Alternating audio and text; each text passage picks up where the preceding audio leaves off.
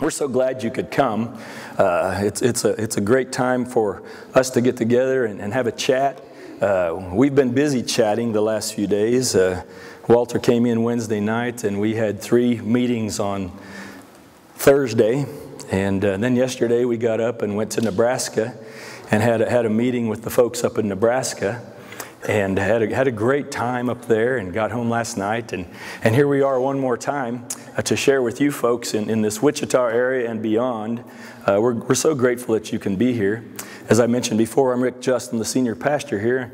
I also wear the hat of the president of the Great Plains United Methodist for Renewal.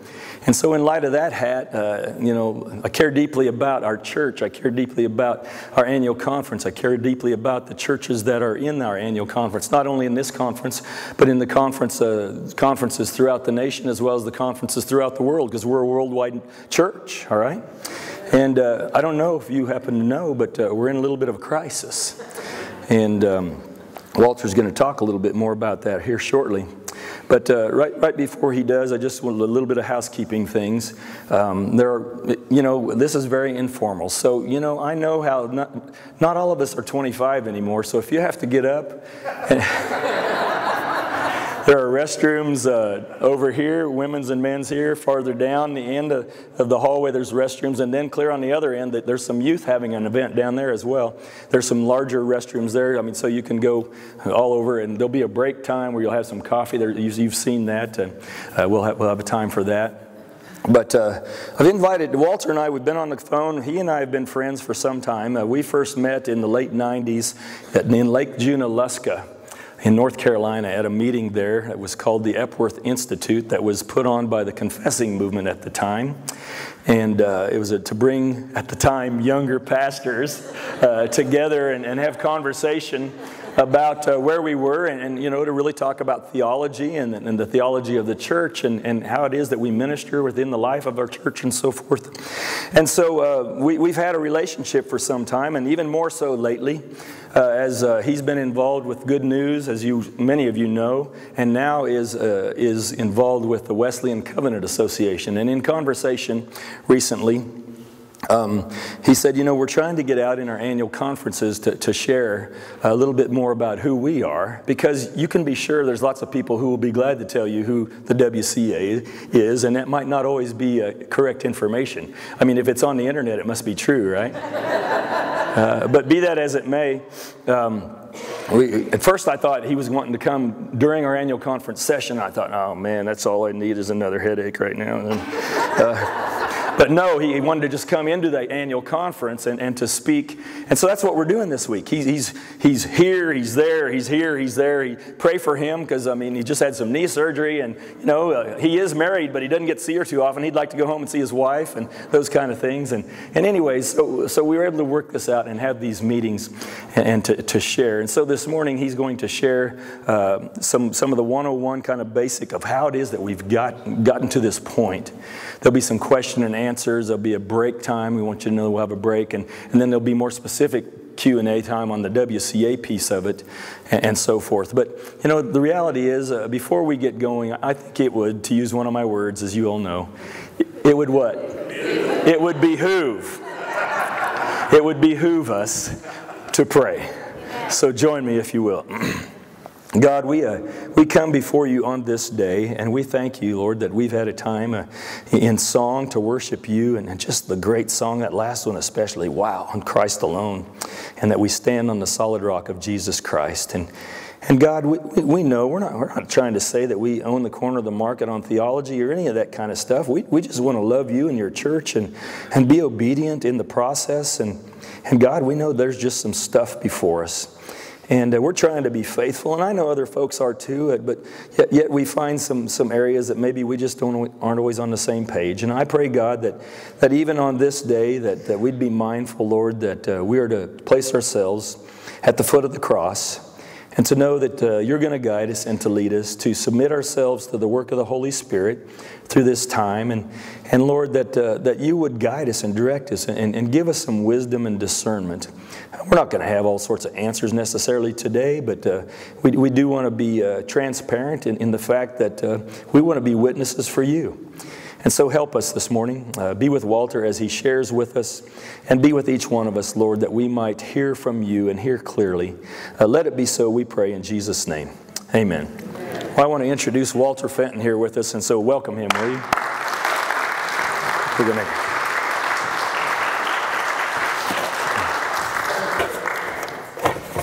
That work?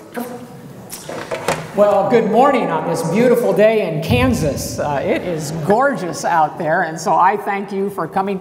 Rick has been telling me that it hasn't been so gorgeous, and he's started to think of me as a lucky charm. Yesterday he kept rubbing my head, and so. But anyway, I'm grateful to be here, and good to see all of you. I want to say another interesting thing. We were driving up to Nebraska I think we took 5 hours to get up there. We took our time. And I have to get out and walk around on my little knee. And so we had a long time to chat on the way up and the way back. And the ironic thing was I did most of the talking. I'm sure if you did, a calculation of the words, I probably had 75 to 80% of them. But the funny thing was Rick lost his voice. So I was like, this is great. I can just keep going. So anyway, but he got it back. Praise the Lord. Well, I want to say a special thanks to my brother and friend, Rick Just. We have had an extended relationship. We don't get to see each other very often, but we have become very close friends, and I just treasure his friendship, honor his ministry here at Asbury, and indeed throughout the entire Great Plains Annual Conference, his leadership. Thank him for that, and he's recognized across the connection as one of the leaders in the conservative evangelical orthodox movement in the wing of the church. And so we just thank Rick very much and appreciate him very much. I want to greet you on behalf of the president of the Wesleyan Covenant Association, the Reverend Keith Boyette. Keith would have loved to have been here today. Typically we travel together, but he's at a meeting in Chicago today and can't be with us. Keith and I have spent more time with one another than we have with our spouses since January, and we get along just fine, but it's not good to have more meals with your work colleague rather than your wife, we've discovered, and both admit, as much as we like one another. As Rick said, we are not 25 anymore, and so I find that I need these little things, and I'm finding right now I can't see my outline here. So the other folks I want to thank, I really want to thank the people here at Asbury United Methodist Church. I've pastored 3 churches, and I know when you do things on Saturday, it really puts stress on those who take care of the facilities, who do all the planning and make everything happen and make us all feel so welcome and comfortable when we're here. But there's a team of people we all know who, and you got another event going on with youth down the bill, and so there's going to be a team of people that's going to have to be here for all afternoon probably, trying to clean the place up and turn it around so that we can worship and praise God tomorrow. So I want to thank the people of Asbury for hosting us here today, and just appreciate them so much for all they're doing, and thank them very much. And finally, I want to say a word of thanks to all of you. Your very presence here today is indicative of your concern for the church. And as Rick said, we're going to talk about some difficult things. I'm not going to try and whistle by the graveyard. I think we have to be real sometimes. And so I just so appreciate you taking the time to come out, because you love the church and you want the best for the church. And I'm very grateful that you're willing to take the time to do this and to take the message back to your local church. Appreciate it.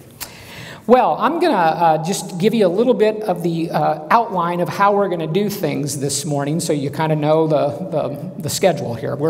I'm going to spend some time defining where the United Methodist Church is at right now and how it got here. Some of you are well aware of it, some of you are not. As my brother Rick said, it's just a fact. Everybody now acknowledges it in the leadership of the United Methodist Church. The church is in the midst of a crisis. And one of the questions that we get asked all the time, Walter, how did it come to this? How do we get here? And so I think it's important that we're all on the same page of how we got here. So for the first session, I'm going to spend a lot of time just setting the stage. I know some of you will be familiar with that. I ask you to be patient because I think it's important. Everybody, every United Methodist Church member, whether laity or clergy, has a right to know how we got here, and we need to set that before we move forward. We'll have a little bit of Q&A time after that, and then we'll take a break. We'll come back, and I will talk to you about the how and the why of the Wesleyan Covenant Association, and talk a little bit about the plans that the Wesleyan Covenant Association has between now and the called General Conference. We'll talk a little bit more about that. That will take place in the United Methodist Church in late February of 2019. And then I'll talk a little bit about potential plans of the Wesleyan Covenant Association on the other side of the called General Conference. So I just kind of wanted to get that outline out of the way. And then I just want to take a personal note, a few minutes to, some of you don't know me from Adam, and like, who's this guy getting up here talking about the church? So I want to spend a little time. I just decided this morning, I kind of want to just share my testimony, and then frankly, hearing all the praise music, it made me even more want to share my testimony and testify to my Lord and Savior, Jesus Christ. When I was a little boy, my family didn't attend church. I was one of 8 children. I was the 7th of 8 children. The 6 siblings that were older than me I was the closest one in age, was like 6-7 years. But my younger brother was just a year younger than myself. And so they treated us like twins, and we were the little kids. And on Sunday mornings, what my brother and I, Jody, did is we would get up Sunday morning. Everybody else would be asleep. My 2 oldest brothers were off in the Navy during the Vietnam War. And they'd all be asleep, and we'd get downstairs, and we'd grab a couple garbage bags. This is in the early 70s, and some of you out there might remember, I don't remember any girls doing beer can collecting, but some of you guys may have been beer can collectors, trying to get a nice, extensive beer can collection. You'd set them on a shelf and everything. And I'd never tasted beer in my life at 10 or 12, but I loved collecting the cans. And so my younger brother and I, we discovered that if you got out early on Sunday morning and climbed up in the dumpsters behind the taverns around our town had a lot of taverns, actually. We had a lot of churches and a lot of taverns, interestingly enough, but you'll have to think about that one yourself. So we would climb up in the dumpsters and start going through and say, boy, I hope some person last night at this tavern bought, some, not Bush. We had plenty of Bush beer cans. Something exotic. We wanted, a Pabst Blue Ribbon special or something like that. We were looking for a special can, that we didn't have in the collection yet. And so we would do that, Sunday morning. Well, I had a dear aunt. Aunt Kay was her name. And one of the things she did is she and another woman, they'd drive around. They went to the Church of the Nazarene. And they'd drive around town in a van, and they'd pick kids up on Sunday morning and take them to church. And I remember one Saturday evening, my mom set my brother Jody and I down, and she looked at us on Saturday night and said, tomorrow your Aunt Kay is going to come by in a van and pick you up and take you to church. Or what she said, she's going to take you to Sunday school and church. And for me, 2 words that just don't go together very well, in my opinion, is Sunday and school. But, there you have it. So we were like, wow, this is going to be a different experience, and we weren't really prepared for it. But nevertheless, she got us up early in the morning, cleaned us all up, and sure enough, my Aunt Kay came by in a van, and we climbed on board with a bunch of other little kids. And at first, we just didn't know what to do at church. But, those people loved us. They cared for us. They looked out for us. And that was the beginning of my journey in the faith. And in time, I gave my life to the Lord and was saved. And so I just so much appreciate that. Just that one story reminds me of how faithful people are. Clergy and lay people, how faithful they can be, how caring and compassionate they are about the church, how hopeful they are despite the challenges. They just never give up. They just keep persevering in the faith. And so I just thank them so much, and I just wanted to share that. I want to also confess that I'm a sinner in need of God's redeeming. We have difficult issues to discuss this morning, so I need to acknowledge that I stand in the need of the transforming power of the cross of Jesus Christ, just like everyone else. Well, it is indeed uncertain and trying times in the United Methodist Church. To one extent or another, I think everyone is aware of the debate in the church right now. The debate is superficially, or I shouldn't say superficially, on the surface, there's a big debate that's been going on for a long time in the church over the church's sexual ethics, its teachings on marriage, and its ordination standards. And at the 2016 General Conference, our General Conference delegates, I'll say a little bit more about General Conference in a little bit, our General Conference delegates recognize that this is such a crisis in the church that they empowered our Council of Bishops to create what is called a Commission on a Way Forward, with the hope that the Commission could propose a solution to the crisis that all of the leadership in the United Methodist Church recognizes that we're in. And so we every 4 years, United Methodists have what we call our General Conference. It is the highest body in the United Methodist Church. It's the only body that can speak authoritatively for the church. It's composed right now of 864 delegates. And if you divided that in half, what would we have? 431. 431 clergy delegates, 431 laity delegates, okay? I think 432 is what I should have said. So we have, those are our delegates who go to the General Conference. They are elected in an openly fair process, and the General Conference delegates, as I said, empowered the Council of Bishops to create the Commission on a Way Forward to hopefully propose a solution.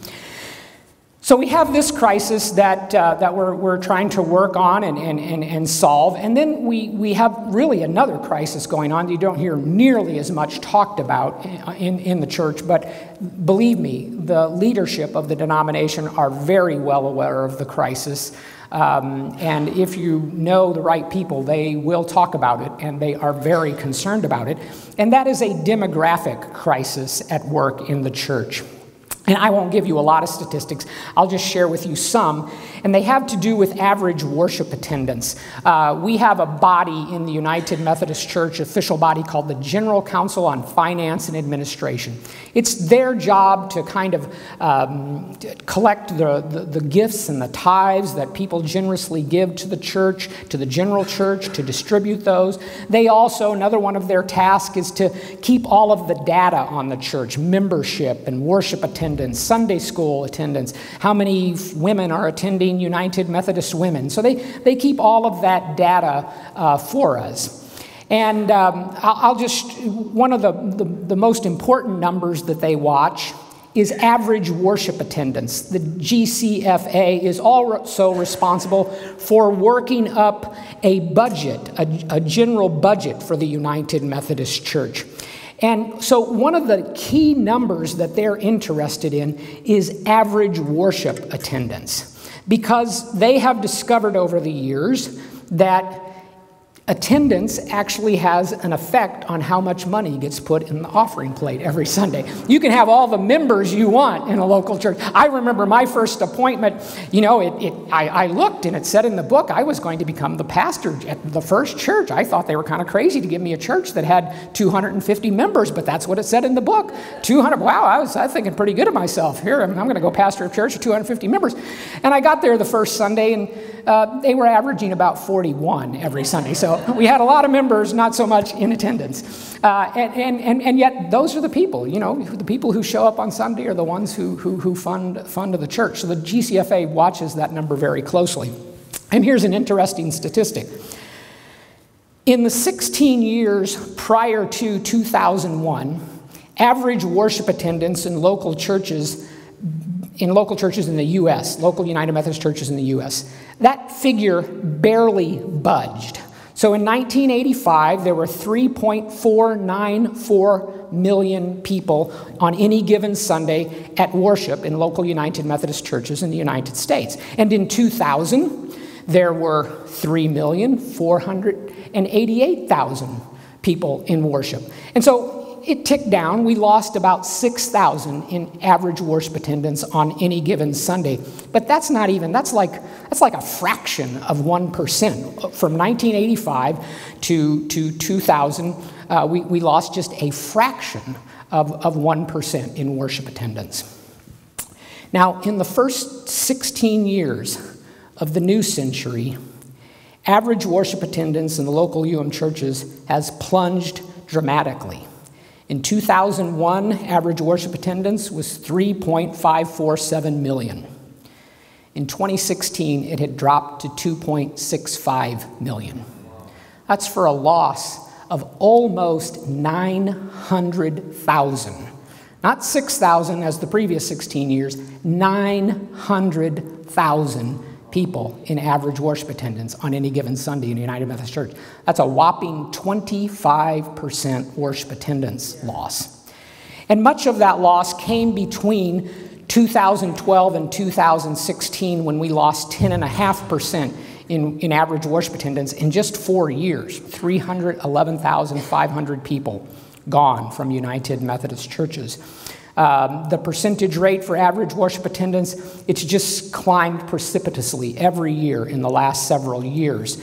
And we are on course, once the GCFA has all of the data and has audited the data for the past year, 2017, we're on a trajectory to have lost over 1 million members, 1 million people in worship attendance in just the first 17 years of this new conference. As one denominational official said to me, they haven't published this, but he's told it to me privately in a face-to-face meeting when I was doing an interview with him. He said, Walter, just quite frankly, those numbers are catastrophic. We simply will come apart as a denomination if we continue down this trajectory.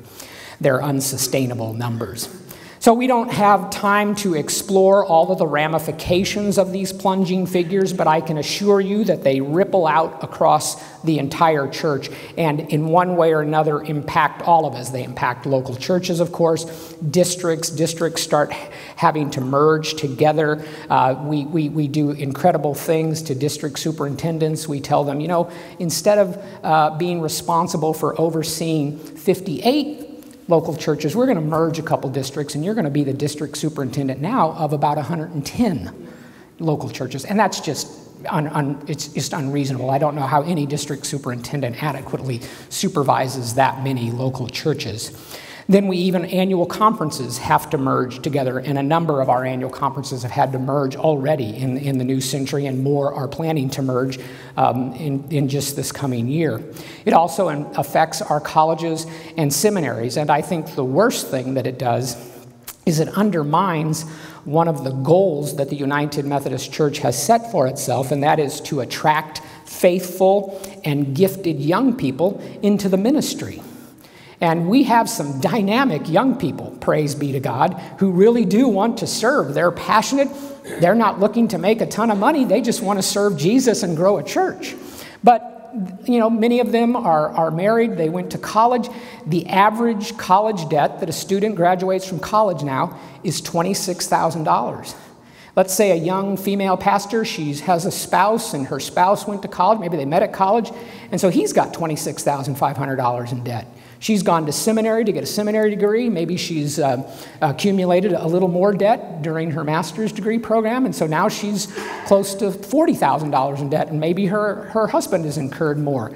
And then they've got a couple kids. And they, as passionate as they are to want to serve, they need to know that they'll have at least a base salary that they can provide for their family. Even more important than the money, they need some assurance. They got some health care so they can take care of their kids. And that some money would be starting to be accumulating towards a pension so that they can retire with a decent amount of money. And so our young people eventually start to do the calculations, and they sit down and talk with the district superintendents. And some of them realize, wow, there's really not a place for me. They can't find a place to send me where I have some assurance I'm going to have a decent amount of money to live on and take care of my kids. Okay? So they're passionate, they want to serve, but we just can't find folks for them. And if we continue to shrink like that, it will be even harder to attract young people into the church. So it is very fair to say, and why I'm spending time on this issue of clarifying the crisis, is there are some people in our church who want to tell us that, well, you know, people say we're in a crisis. You know, maybe that organization, Good News, they've kind of manufactured a crisis. It's to their benefit. Or maybe that group called Reconciling Ministries Network, they've manufactured the crisis because it's to their benefit. Friends, that is just simply not true. This crisis is not manufactured. Both of these crises over our sexual ethics, our teachings on marriage and our ordination standards, and our demographic crisis are real, and everybody in the leadership of the United Methodist Church recognizes that we are in the midst of a crisis. So, the big question is, well, how did it come to this? I cannot tell you how many times I get asked that question. Walter, how did we get here? Well, I tell you, part of the answer to that question requires a little tutorial, a quick tutorial on what we call our church's polity or our governance structure. We typically use the word polity. All the clergy out there who've gone through and got elders' orders or you're commissioned or course of study, you know that word polity. You even have to take a class in seminary called polity. And polity is just a word that is from the Greek word polis. And the Greek word for polis, that was just simply their word for a city. So, you know, but the term polis took on much more meaning over its life. It actually not only meant city, it meant the governance of the city, how it works together, how people do things. And so it's not surprising that, like, the word politics comes from polis. And so we as a church have a polity. And so I always like to tell people, we don't get to decide whether we're going to have church politics or not. That's not a luxury we have. The choice we have is, are we going to have good and fair and open politics, or are we going to have bad politics? That's the only choices we have. Because since we have a polity, we are definitely going to have politics in the church. It's just the way it is here below on this side of the veil, okay?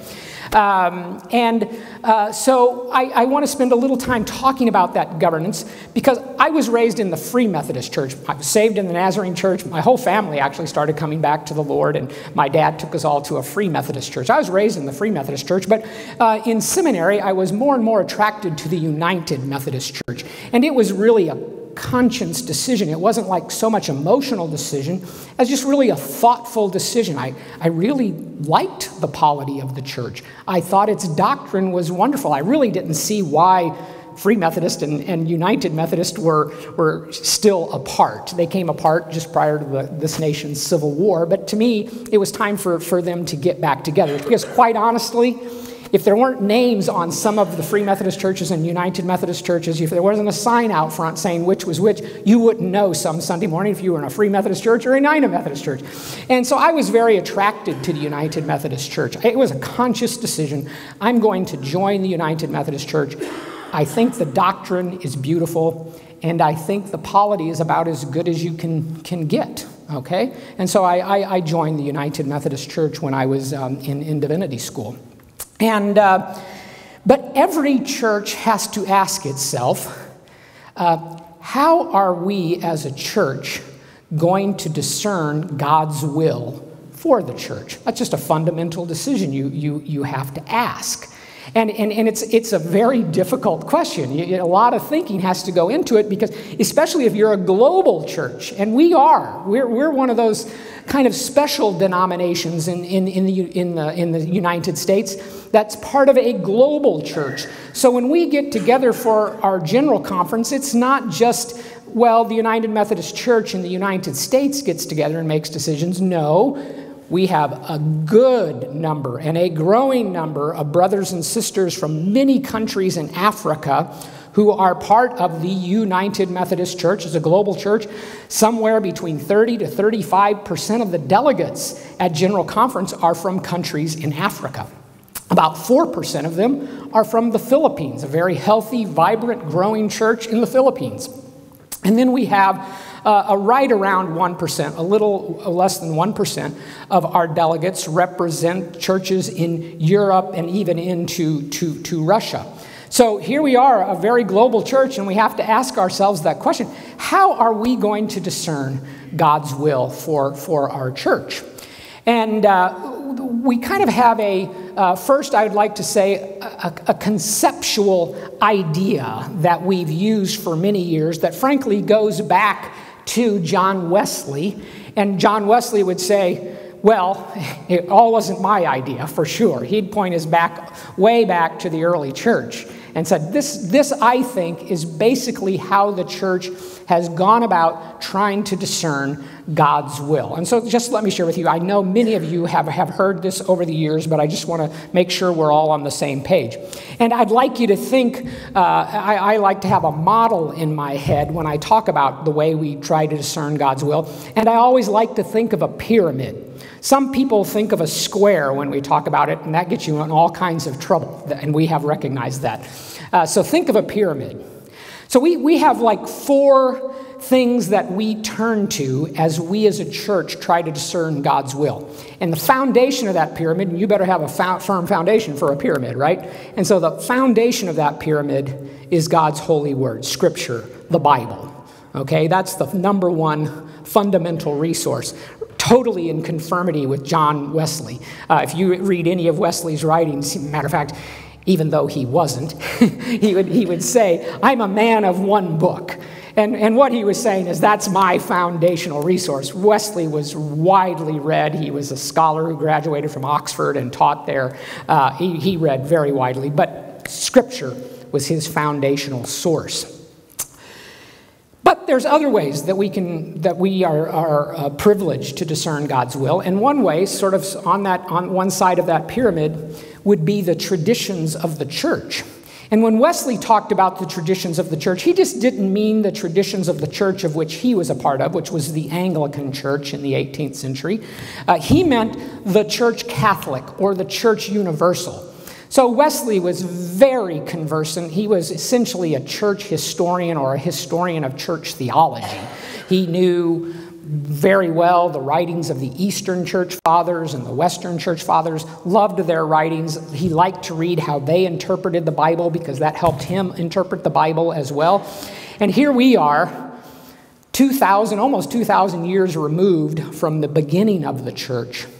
And I often think how fortunate and how blessed we are to have this treasure trove of wonderful writings, beautiful stories, challenges that the church went through. I'm always reminding myself, Walter, the challenge we're in the middle of, yes, it's a crisis. We have to recognize that. But the church has been through far more difficult challenges and crises than the one that we find ourselves in the midst of right now. It's just our crisis today. We need to deal with it. But so here we have this great treasure house of resources that we can call upon to try and discern God's will. So the church makes a big deal out of calling upon tradition to help us to discern God's will. Another side of that pyramid is our reason, humankind's ability to reason and rationalize. And frankly, this goes all the way back to the first chapter of Genesis. You know, we are created in the image of God. I mean, that's just, you'll never have time enough to think about what that means. It's just amazing. We are created in the image of God, particularly in our ability to think and rationalize and even be creators like God. That's amazing. And so we better use that great gift that God gave to us. He gave it to us for a reason, and we're to use that reason, okay? And so we use that as a source to discern God's will. And finally, Wesley is known throughout church history for having added an element. It used to be those were just the 3. If you go back and read St. Augustine way back in the 4th and early 5th century, St. Augustine talked about those 3 already. And he was relying on other Christians before him. And Wesley fully acknowledged that. But one of the things Wesley also talked about that he was really known for is he said, you know, we can also call upon experience to discern God's will for our lives and for the church. Now, what he meant by that was, I think, something very different than sometimes what gets portrayed in the modern period. Sometimes people think that what Wesley meant was my experience, just my experience. And I think there is some truism that since the mid-'60s, there's been a kind of a therapeutic movement in the church. Matter of fact, a lot of pastors kind of almost preach therapeutic sermons. And I'm not saying they're bad all the time, but you can spend too much time sort of navel-gazing, looking at yourself and thinking about your experiences. And Wesley, that's not exactly what he really had in mind. What he was talking about, and he used this great word that I wish we would bring back and use more often, but we don't. It's a word from the 18th century. He would talk about the vivifying. The vivifying, our best way of translating is with two words, the life-giving experience and power of the Holy Spirit in our lives as followers of Jesus, and even more importantly, the life-giving power of the Holy Spirit at work in the church.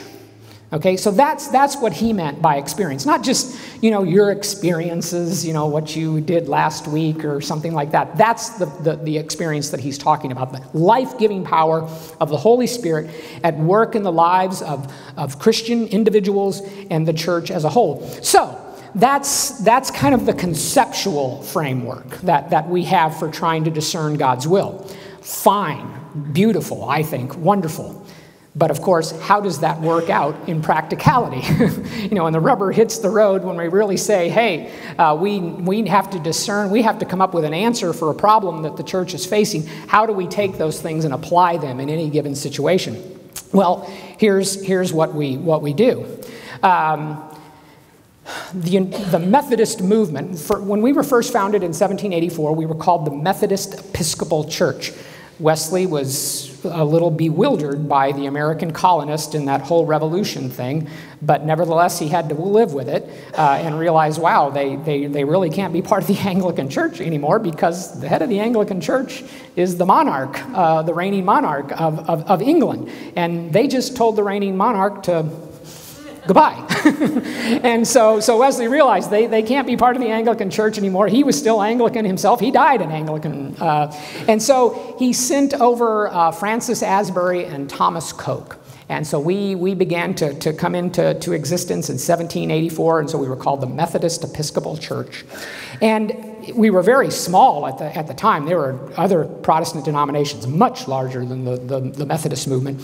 But by the middle of the 19th century, the Methodist Episcopal Church is the largest Protestant denomination, indeed the largest denomination, Christian denomination, in the nation, because the influx of Southern and Eastern Europeans really happened in the latter part of the 19th century, and with the immigration from Eastern Europe and Southern Europe, then the Roman Catholic Church began to become the largest church in the United States. But at the time, it was the Methodist Episcopal Church. And so it shouldn't surprise any of us that as our church governance began to take on shape, it looked a lot, very similar, not identical, but quite similar to the way the government was organized. So, the government has a legislative branch called Congress. We have General Conference. That's our legislative branch of the church. The government of the United States has an executive branch, the presidency, and all of that goes underneath of it. We have the Council of Bishops. Okay, that's our executive branch. They're responsible for executing the teachings and the rules of our society together, of our church together. Okay, and then of course we have a judicial branch. It's called the Judicial Council. Some people just refer to it as our Supreme Court. Okay, and so we have those branches, and we use those branches to try to discern God's will, particularly the General Conference, and so we use those conceptual ideas I talk about through these various branches of the church. And I want to spend just a quick little time here talking about the General Conference. Some people, this is so sweet. Last week we were down in Central Texas, and a lay person got up and she said, "I'm just a lay person." And I said, you know, I had a prof in college who banned the word just in front of some words. I'll be preaching here tomorrow. I'm not even sure you're going to be here tomorrow. So he banned the word just. And so I said, you know, let's be honest. Any clergy who's really honest with him or herself, the church doesn't happen without the laity. Right. So nobody's just a lay person. And her question was, well, who elects these delegates? You know, how long do they get to serve? You know, how's this all happen? And it was a great question. And so here's how we do it. It's a very fair and open process. For every ordained elder or commissioned pastor you have at your local church, 2 laity are going to represent you at your annual conference. And if you'd like to be an annual conference delegate, I'd encourage you to get in touch with Pastor Rick and say, I'd like my name in the hopper. You know, it may mean an election. You might have to run against another layperson in order to be a delegate, but you're entitled. And then there would be a free and open election in your church as to who the lay delegate's going to be.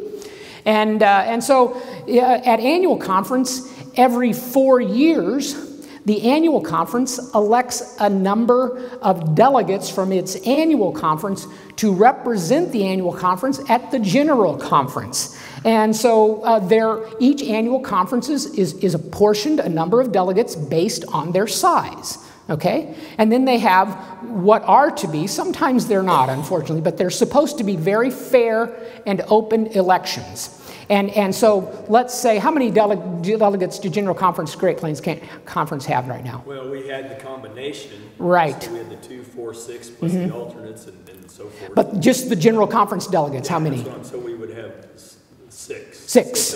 And then, right, Dixie? What's your General Conference delegation, Dixie? 12. Okay, yeah. Right. So your annual conference has been apportioned by the General Conference 12 delegates to go represent you at General Conference every 4 years. And what happens is at annual conference, you're going to elect, the lay delegates are going to elect 6 lay people, Dixie's one of those, and you're going to elect 6 clergy delegates to represent you at the General Conference, and you also elect some delegates, some alternates as well. Say someone gets sick, can't make it to the General Conference. And so these are supposed to be very fair, open elections, and so frankly, see that right here, this is something that was attracting me to the United Methodist Church, this sense of fairness and prayer that almost before every ballot at General Conference, in every annual conference I've been to, they stop and pray before they cast their ballots, okay? And so this happens all around the world. So when the 864 delegates get there, there's an equivalent number of clergy and laity to represent them. And we re-vote every year. You don't get to be elected for life as a delegate. Maybe you got to go to the General Conference in 2016 as a lay delegate, but you'll have to stand for election again in 2019 if you're going to go to the 2020 General Conference delegate. And so it's at General Conference where we try and put those conceptual ideas into practice for discerning God's will as the General Conference delegates contend with a number of petitions. Friends, over 1,000 petitions were submitted to the General Conference in 2016, okay? Some people, I've heard good clergy say, oh, General Conference is just a big junket for higher uppity clergy and laity who happen to get elected to General Conference. I have been to a number of General Conferences and observed many General Conferences. I can tell you it is not a junket. It's anything but a junket, particularly for laity, because many of them, they will literally take vacation time so that they can go to the General Conference. And by the end, it lasts 7-10 days. And by the end, I look in their eyes, they are physically, emotionally, and spiritually exhausted. They're up very early in the morning and go to bed very late at night. I would say on average, most of our delegates are getting somewhere between 4 and 6 hours of sleep during General Conference. They are just exhausted and talking about very emotional things, because the goal is to get through all of those petitions.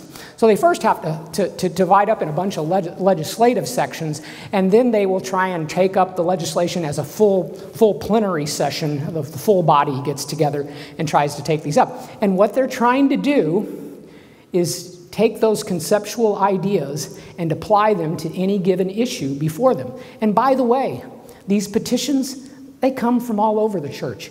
Every one of you are entitled, if you are a member of the United Methodist Church, are entitled to submit a petition to the United Methodist Church. It's a very fair process. And here below, since no one of us knows the mind of God completely, we try to work together to discern the mind of God. It's the best way we know how on this side of the veil, as I like to say, okay? And so another thing I really don't like that people accuse General Conference delegates of is being mean-spirited and argumentative. They just get to General Conference and they're just arguing with one another. That's not true. That's simply not true. There may be people attending the General Conference to observe it who might be mean-spirited and call each other names. By and large, I have observed many sessions, legislative sections, and full gatherings of all 864 delegates, and they try very hard, even though the issues are very emotional, they try very hard to be gracious to one another and civil with one another as they debate these issues. And then after a time of open debate, it just has to come down to this. They vote. They say a prayer, and they vote. And so we use this very, very fair process to get our delegates, very, very fair process so that people can submit petitions. And then we have all vowed that since the General Conference is the highest legislative body, that what they approve, I had to stand up and at an annual conference, Rick did, many of you sitting here had to, and you vow that you will follow the teachings. Not only will you follow them as a pastor, you will promote them and teach them. That's what you vow to do. And am I thrilled about every exact thing the United Methodist Church does? Of course not. No one of us is. But I can try and change it if I want to. But once my proposed change is heard, if it's accepted, fine. If it's not, I have to be a part of the team and say, I will follow. I made a vow that I would follow the teachings of the church. And frankly, all of you who are members of the United Methodist Church took membership vows. And essentially, you vowed to do the same thing, okay? Maybe the vows were a little bit different, but by and large, they're pretty much identical.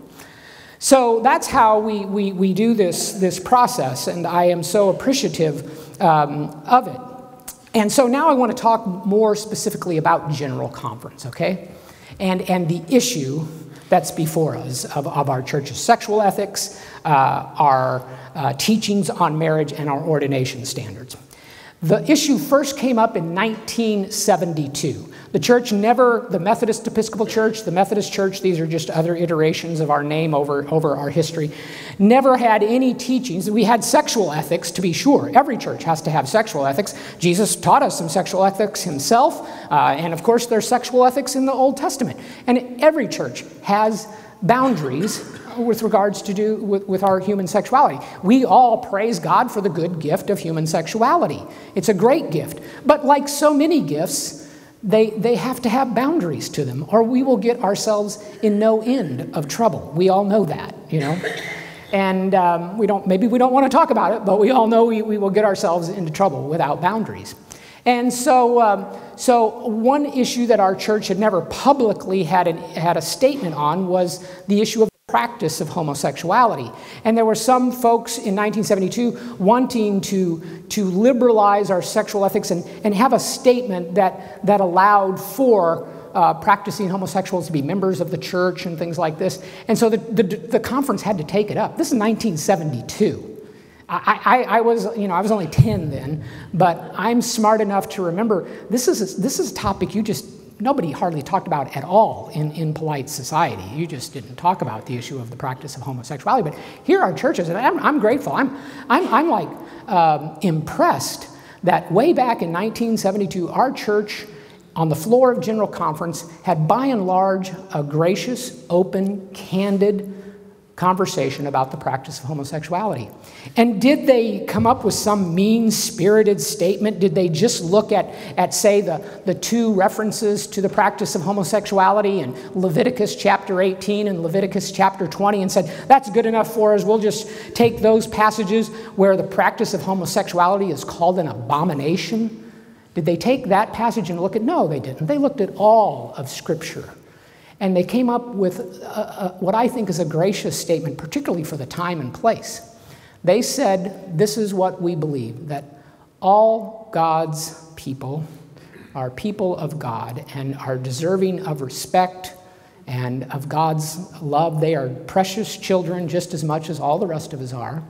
But we as a church find the practice of homosexuality incompatible with Christian teaching. And there you can kind of see the conceptual ideas working out. They just didn't say it's incompatible with Scripture, incompatible with Christian teaching, which includes the Bible, the traditions of the church, reason, and the vivifying power of the Holy Spirit at work in the church. That's how they came to that conclusion. And so that was our statement in 1972. And so for a number of years, we continued every general conference. This issue would come up again and again, every 4 years. And in some ways, I think it was a very necessary and healthy conversation that we would have over and over again. Let's be honest here. Many of us grew up in homes. My mom and dad never sat down and talked to me, gave me the little birds and bees lecture. They just kind of hoped I would learn it, which is kind of silly because you know who I learned it from was my friends in high school. That's a disaster. And now, of course, we have so many ways, so many forms of media. And I just fear for children today. If we in the church don't talk about sexual ethics with our young people, boy, we have just run the white flag up the pole and we will reap the whirlwind, and we are reaping the whirlwind for not having done our jobs by talking to our young people and helping them have a healthy understanding of our sexual ethics that will help them in their marriages, will help them in their adult lives. And so I think that for a long time, the debate we had in the church was necessary and healthy. It went on for a number of years, but then around the year 2000, the debate started to just turn acrimonious and not very helpful. At the 2000 General Conference in Cleveland, 2 of our bishops, 28 lay people and clergy had to be arrested by the Cleveland Police Department because they were trying to disrupt and bring the General Conference to a halt. And so literally, some of our bishops had to call the Cleveland Police Department to come in and remove. Actually, they were taken down to the police municipal building. So they were arrested. We arrested 2 bishops and 28 laity and clergy so that we could move forward in the conference. In 2004, we were in Pittsburgh for General Conference. We celebrate Holy Communion almost every day at General Conference. And during one of the times of Holy Communion, it was not long after the General Conference had revisited once again all of the issues, took the votes, and said, no, we're going to reaffirm our teachings, our sexual ethics teachings on marriage and ordination standards. One district superintendent was so angry that the church did this that when he came up to receive Holy Communion, took the bread that was given to him, but instead of dipping it into the chalice, took the cup from the co-celebrant and smashed the chalice on the floor of General Conference. When it gets to that, you know, as a church, you're kind of in trouble. Things are not becoming a civil debate anymore. They're becoming very acrimonious. In Fort Worth, Texas, in 2008, after votes were taken once again, a number of protesters just crossed what's called the bar of General Conference. Dixie can be inside of the bar of General Conference because she's a properly elected delegate. I can't be. I'm not an elected General Conference delegate. I can sit and observe, but I have no voice. I can't stand up and say something. There's a representative from my annual conference to speak for me, and I'm to stay off of the floor of the General Conference. That year in Fort Worth, a number of people just rushed onto the floor, crossed the bar of the annual conference. They had a black shroud with them. They went up to the communion table and draped a black shroud over the Holy Communion table and brought the proceedings of General Conference to a halt. It took us 2 or 3 hours. The bishop said, we don't want to have to arrest people ever again. It's just such a black eye to the church to have some people in the church arresting other people in the United Methodist Church and that getting in the papers. So they didn't arrest them, but they had to negotiate for 2 or 3 hours before they would leave the bar. General Conference is very, very expensive, my friends. It costs us about $10 to $12 million to put on a General Conference. We're flying people from Africa, the Philippines, all over. And so it's a very expensive endeavor, and here they brought the whole thing to a halt. In 2012, the same thing happened again, brought the conference to a halt. But then a new strategy on the other side of 2012 was adopted that really was the one that led us to the crisis that we're in today. After 2012, progressives, ardent lesbian, gay, bisexual, transgendered, queer community adopted a new strategy. Their strategy, I think your former bishop, Bishop Scott Jones, put the best name on it. They adopted a strategy of ecclesial defiance. They started to say, well, we don't care what General Conference decides on these matters of our sexual ethics, teachings on marriage and ordination. We're going to do what we think is right rather than what the church says is right. And so many of you, of course, have heard or probably read, we have had pastors preside at same-sex marriages. All clergy know that that is a chargeable offense. You can be brought up on complaints, you can be brought to church trial, and it's quite possible you may have your credentials removed and no longer be appointed to you. You will no longer be a pastor in the United Methodist Church. But a number of clergy went ahead and did that. We even had a bishop do that. A retired bishop presided at a same-sex service.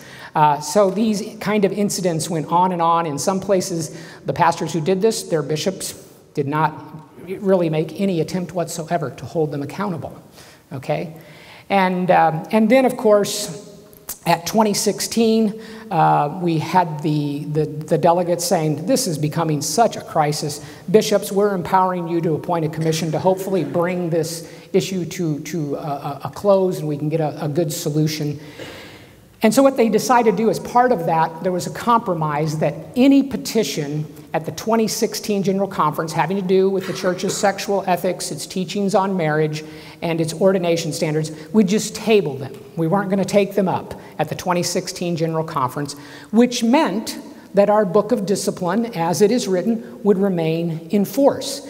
And there was kind of an understanding that let's all, whatever side you're on these issues, let's all just take a deep breath. The bishops are going to appoint a commission, and then we're going to have a called General Conference. And in just like 1 or 2 years, in 2018 or 2019, they ended up landing on 2019, and we will allow that called General Conference to hopefully bring a global solution to this acrimonious and bitter debate that's been going on now for a long time, and hopefully resolve it. So let's not do nothing, whatever side we're on, let's be careful here. Well, unfortunately, literally just weeks after the General Conference, many of the annual conference just continued to defy the teachings of the church. A bishop in the New York Annual Conference, she openly ordained a self-avowed practicing homosexual who was in a same-sex marriage. The Board of Ordained Ministry enthusiastically recommended that candidate. She ordained him. So here we're kind of supposed to be holding, but instead they did it. And then most egregiously, and many of you are aware of this because you're in the South Central jurisdiction. The South Central jurisdiction played a key role in this. The Western jurisdiction defiantly, provocatively, knowingly, wittingly elected a pastor from Glide Memorial United Methodist Church in San Francisco who was well known to be in a same-sex marriage with another woman, actually a deaconess in the United Methodist Church. And that she had, in an interview with the New York Times some years ago, had admitted that she had presided at least 50, she kind of lost count, she said, but it's somewhere around approximately 50 same-sex weddings, all in defiance of the teachings of the United Methodist Church. But nevertheless, the delegates in the Western jurisdiction elected her. And that really sent the church into crisis mode. I won't go into all of the details of what happened after that. But so here we are. I say that we're really in a constitutional crisis because the legislative branch of our church has spoken. They've established and reestablished and reaffirmed our sexual ethics, our teachings on marriage, and our ordination standards. But some in our executive branch refuse to implement those teachings. It would be like the President of the United States, and we're not going to get into politics. We got plenty of politics in the United Methodist Church. We don't need to talk about those. But it would be as if the President of the United States said, yeah, I know we got a Constitution. You all seem to like it. There's parts of it I don't like. I'm going to violate the Constitution. That's when you have a constitutional crisis. And that's what we have in our church. We have a constitutional crisis. And you just can't go forward very productively and very healthily if you have your church in the middle of a major constitutional crisis. So that's how we got where we are. And I just wanted to make sure before I start to talk about the Wesleyan Covenant Association after our break and a little bit about what's going on in the church. I'm sure you'll raise questions, but I wanted to set the table so we're all on the same page together. So before we take a break, I think we have about 5 minutes. And if anybody has questions about what I just said there, I'd be glad to answer them. I do want to say now, and I'll say it again, I know these are emotional issues. I know these are contentious. You're maybe a member of a United Methodist Church that you and your ancestors have been members of for years. Perhaps your church has a cemetery right next to the building, and your loved ones, some of your loved ones, are buried right next to the church building. And so this is a very emotional issue for you, what's going to come of the United Methodist Church. But I would encourage you, because there are some people here who have a lot of questions, and they're very good questions and legitimate questions. So please refrain from speeches and just allow people to ask their questions, okay? So we can get those out and get those answered, because I know some of you here are like really representing your local congregation. You want to go back and tell people, well, this is what I learned. This is what we need to know. This is what we need to come up to speed on. Okay, so if there are any questions, we'll have a much more extensive time for Q&A later on. But this is great. We got a microphone here. I want everybody to hear the question. So raise your hand and I'm sorry, that's Pastor Susan. Pastor Susan will come and bring you the microphone so everyone can hear your question. So any questions right now about the presentation? And these are questions referencing what you just... Primarily what I just said. We'll have time to ask questions about the Wesleyan Covenant Association in the second half. Much more time of Q&A. But if you have any questions now, that's fine. Well, that's great. We are going to get a... Oh, I'm sorry, is there a question somewhere? Yeah, the gentleman back there in the booth. So I'm surprised he could just turn my microphone off and take the...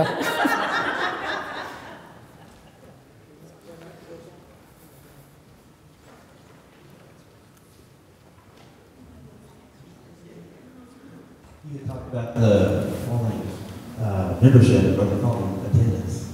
How does that compare to other denominations? I mean, is general falling all over the place? That's a great question, a very complicated question, especially in the United States of America that has such, just within the family of Christians, has so many denominations. I've lost track of how many Christian denominations there are in the United States. I'm sure it's in the thousands.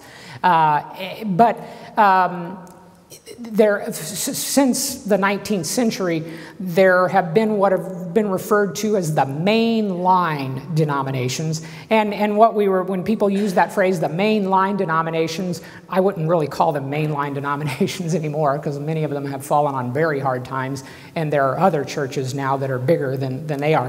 But the mainline denominations, really in like the 1950s in the United States, that were well regarded, had millions of members, hundreds of thousands at least, if not millions of people attending on Sunday morning, were churches like the United Church of Christ, the Episcopal Church, the Presbyterian Church USA, Evangelical Lutheran Church of America, the American Baptist Church, and then the United Methodist Church, or in the 50s we were the Methodist Church.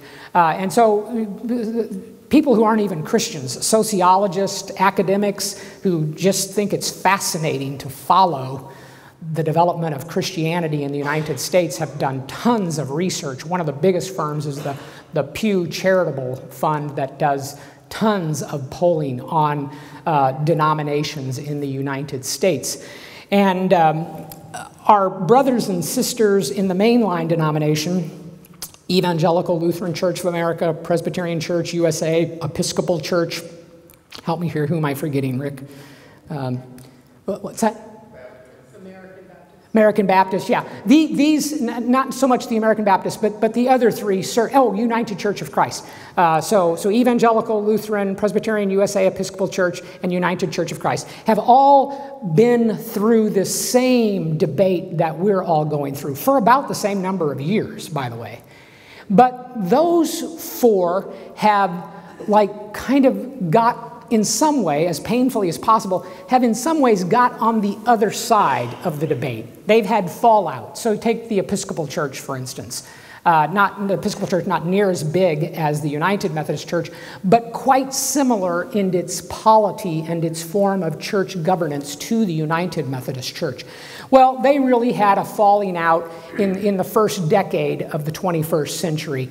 And now a good number, a substantial number of Episcopalians left the Episcopal Church and formed a new denomination called the Anglican Church of North America.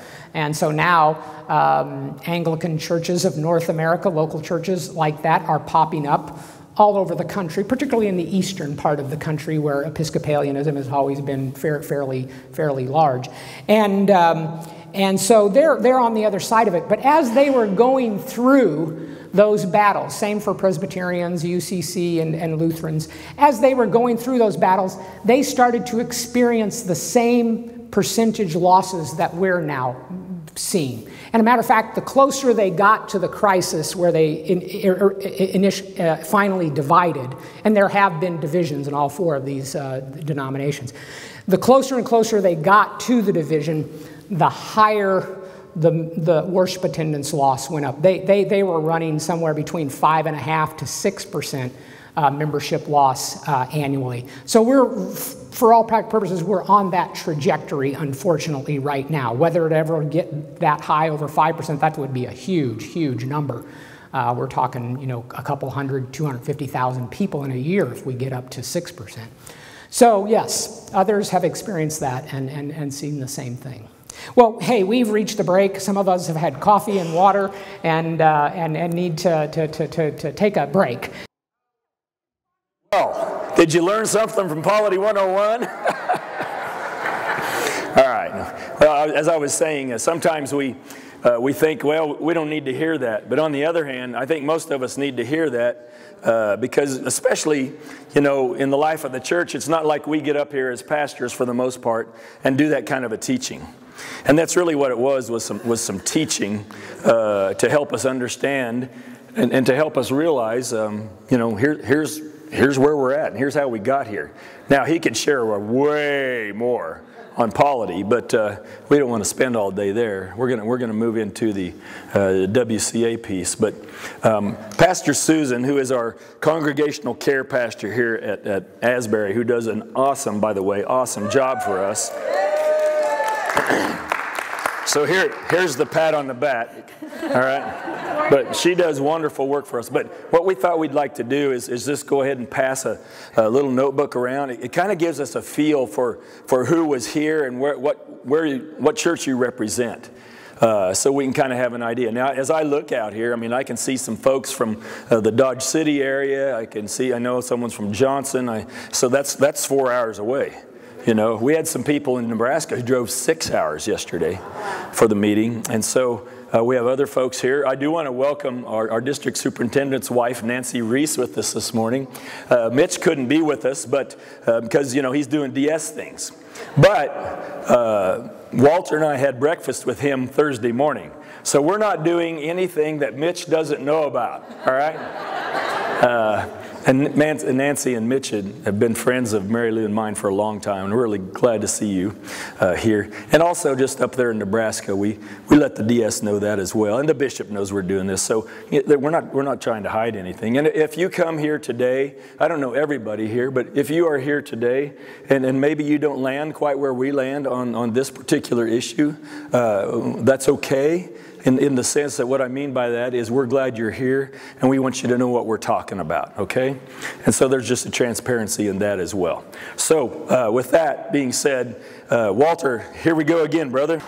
I want to explain a few pieces of information here that you can have. I'll have these in the back. I'll try and slip into the back. We have a brochure from the Wesleyan Covenant Association. I'm going to be talking about the association in just a moment, and I'd encourage you to take one of the brochures.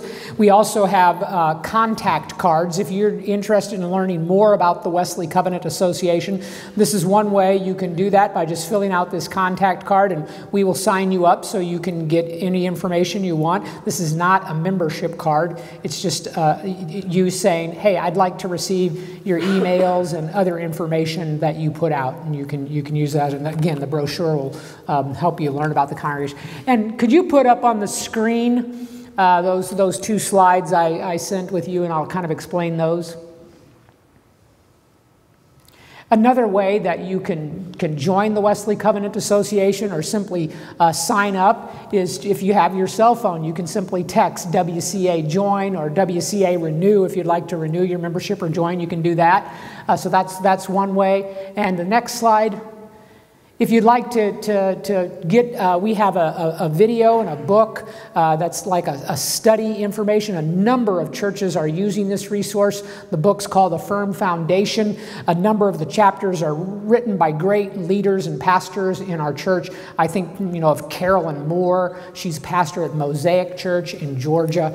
Just a great pastor, great homiletician for starters, and then just a wonderful local church leader that has taught pastors all over the country. She writes one of the chapters in the book. The great Maxie Dunham, who's up in his 80s now, but is as healthy as a horse and still very plugged in. Maxie was in the civil rights movement in Mississippi, was a pastor there, really put himself on the line, so much so on the line that he was threatened and had to move to Southern California. So a great man. Maxie has a chapter in there. He was the president of Asbury Theological Seminary for a number of years, and a number of other authors. And then there's a video that goes along with it. So this is a great resource that you can be reading in a small group, read one chapter a week, and then when you all get together, you could watch a video. The video is narrated by Reverend Jessica LaGrone, who Jessica is the dean of Asbury, the dean of the chapel of Asbury Theological Seminary, and I know many of you are familiar with Jessica LaGrone.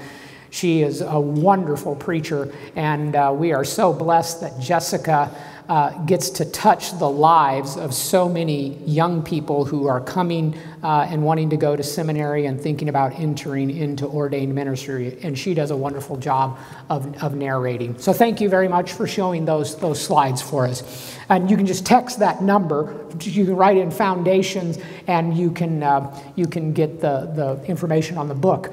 And again, you can join, we have an app, and with that app, we push out information weekly. If there's a development in the church, you can count on, we will get information out about it very quickly. The app's easy to get.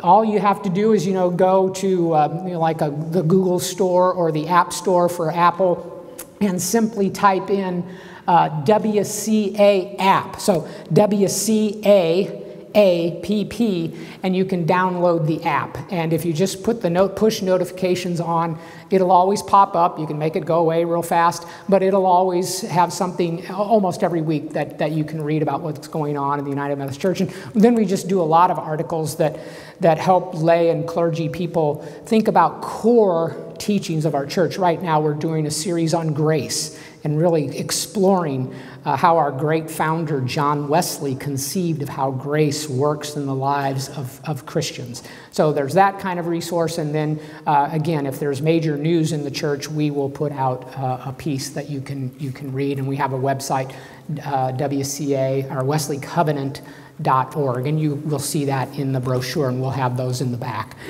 And then finally, Cokesbury, or Abington Press, which is the publishing house of the United Methodist Church, reached out to the Reverend Rob Renfro. Rob is the pastor of discipleship at the third largest United Methodist Church in the country, the church down just north of Houston in the Woodlands. They have a little over 13,000 members now, and average worship attendance is right at about 6,000 people every weekend. We just had our Easter services this past year, and over 12,500 people attended about 9 services through that weekend. So Rob is very, very busy as the pastor of discipleship at the Woodlands, but one of the other great things that Rob does, he can't give a whole lot of time to it, but he is willing to give some, and we're very grateful. He is the president of the Good News Movement, which has been around for over 50 years. And Rob played a leading role in creating the Wesleyan Covenant Association that I'll tell you about in just a moment. And so Abingdon Press decided, they're of course fully recognize the crisis at work in the church. And so much so that they said, let's do a series. They called the series the Fault Lines series. And they said, let's contact people all across the theological and social line in the United Methodist Church and ask some of the leaders to write a book from their perspective, and we'll get these out across the church. They'd really like to see them used as study resources in small groups or Sunday schools. And so they asked Rob and I to write a book from an evangelical perspective, and we wrote a book. We gave it the title, Are We Really Better Together? And so we try and take on some of the most difficult issues, whether they're of a theological nature. We have a chapter in there that I wrote on the interpretation and authority of Scripture. We have a chapter in there on the mission of the church, a chapter on the way forward. Rob has a chapter on the church's sexual ethics. And we just clarify the differences at work in the church. We're very candid about our own positions, but we try to dispassionately explain the other side as well, okay? And so if you would like to purchase this book, I have some in the back, and some of you already have, and I thank you very much for that, but it's for $15, and you can purchase it in the back. So I just wanted to get that out of the way before we move on.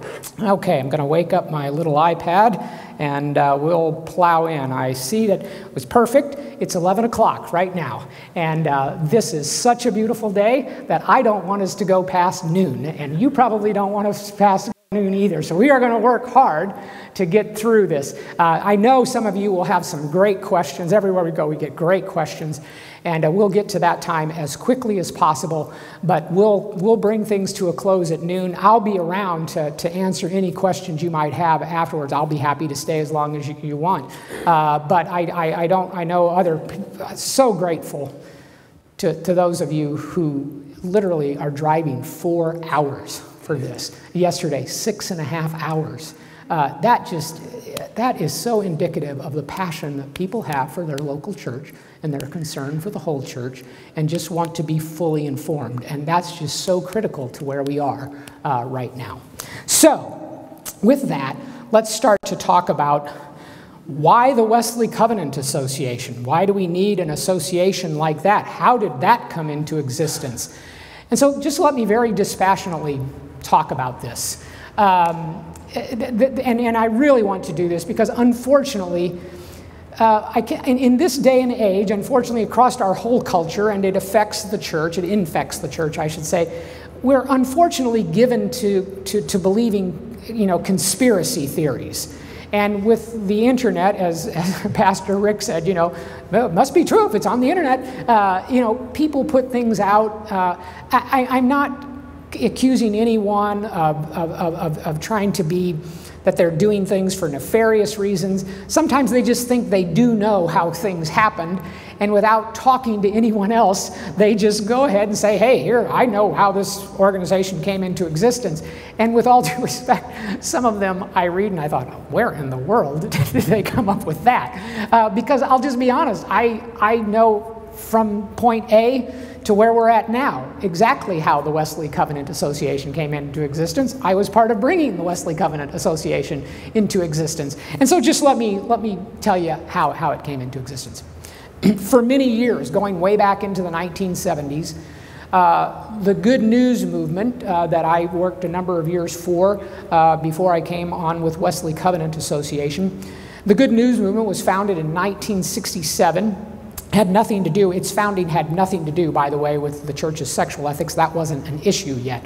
The issue in 1967 was the church's doctrines. Many Orthodox conservative evangelicals felt like that what the publishing house was publishing for Sunday school curriculum, some people became very worried about it, okay? And you recall, we're kind of in the middle of the 60s here. And by the way, in the 60s, practically every local Methodist church, we weren't the United Methodist Church yet, practically every Methodist church, every Sunday school used the curriculum produced by the Methodist Publishing House. That's kind of just the way it was. I would say well over 90% of local churches used curriculum published by Cokesbury. And some began to have questions about that. And out of that, I won't go into the long story, but out of that came the Good News movement, okay? And Good News has been around over 50 years. Over time, the leadership of the Good News movement thought, you know, there's a renewal, and they refer to themselves as a renewal and reform movement. Good News took its mission to try and renew and reform the United Methodist Church. And they got to know of other movements going on in these mainline denominations. There's a renewal and reform movement in the Presbyterian Church, almost as old as Good News, maybe even older than Good News, called the Presbyterian Laymen. That was the name of the organization. I think it's kind of ironic. It's been led by a woman as the president of the Presbyterian Laymen organization. She's a very effective, articulate leader. Carmen Fowler is her name, leader of the Presbyterian Laymen. And it was it was the renewal and reform movement in the Presbyterian Church. And there was a renewal and reform movement in the Episcopal Church and the United Church of Christ and the Evangelical Lutheran Church of America. And so we all decided, you know, it'd be good for us at least once a year to get together and see if we can learn from one another. And so I think way back in the late 1970s, they started to get together for a day and would share, hey, what's going on in the Evangelical Lutheran Church, and how are you all as a renewal and reform movement contending with that? And this just went on. Every year we'd get together and have a conversation, kind of like a day of learning from one another. Well, like I said before we ended, these other denominations have kind of shaken out. Some of their renewal and movements exist no more because so many of the churches split, and there really wasn't a need for the renewal and reform movement anymore. One branch of the church went one way in some of the denominations, and others went the other way.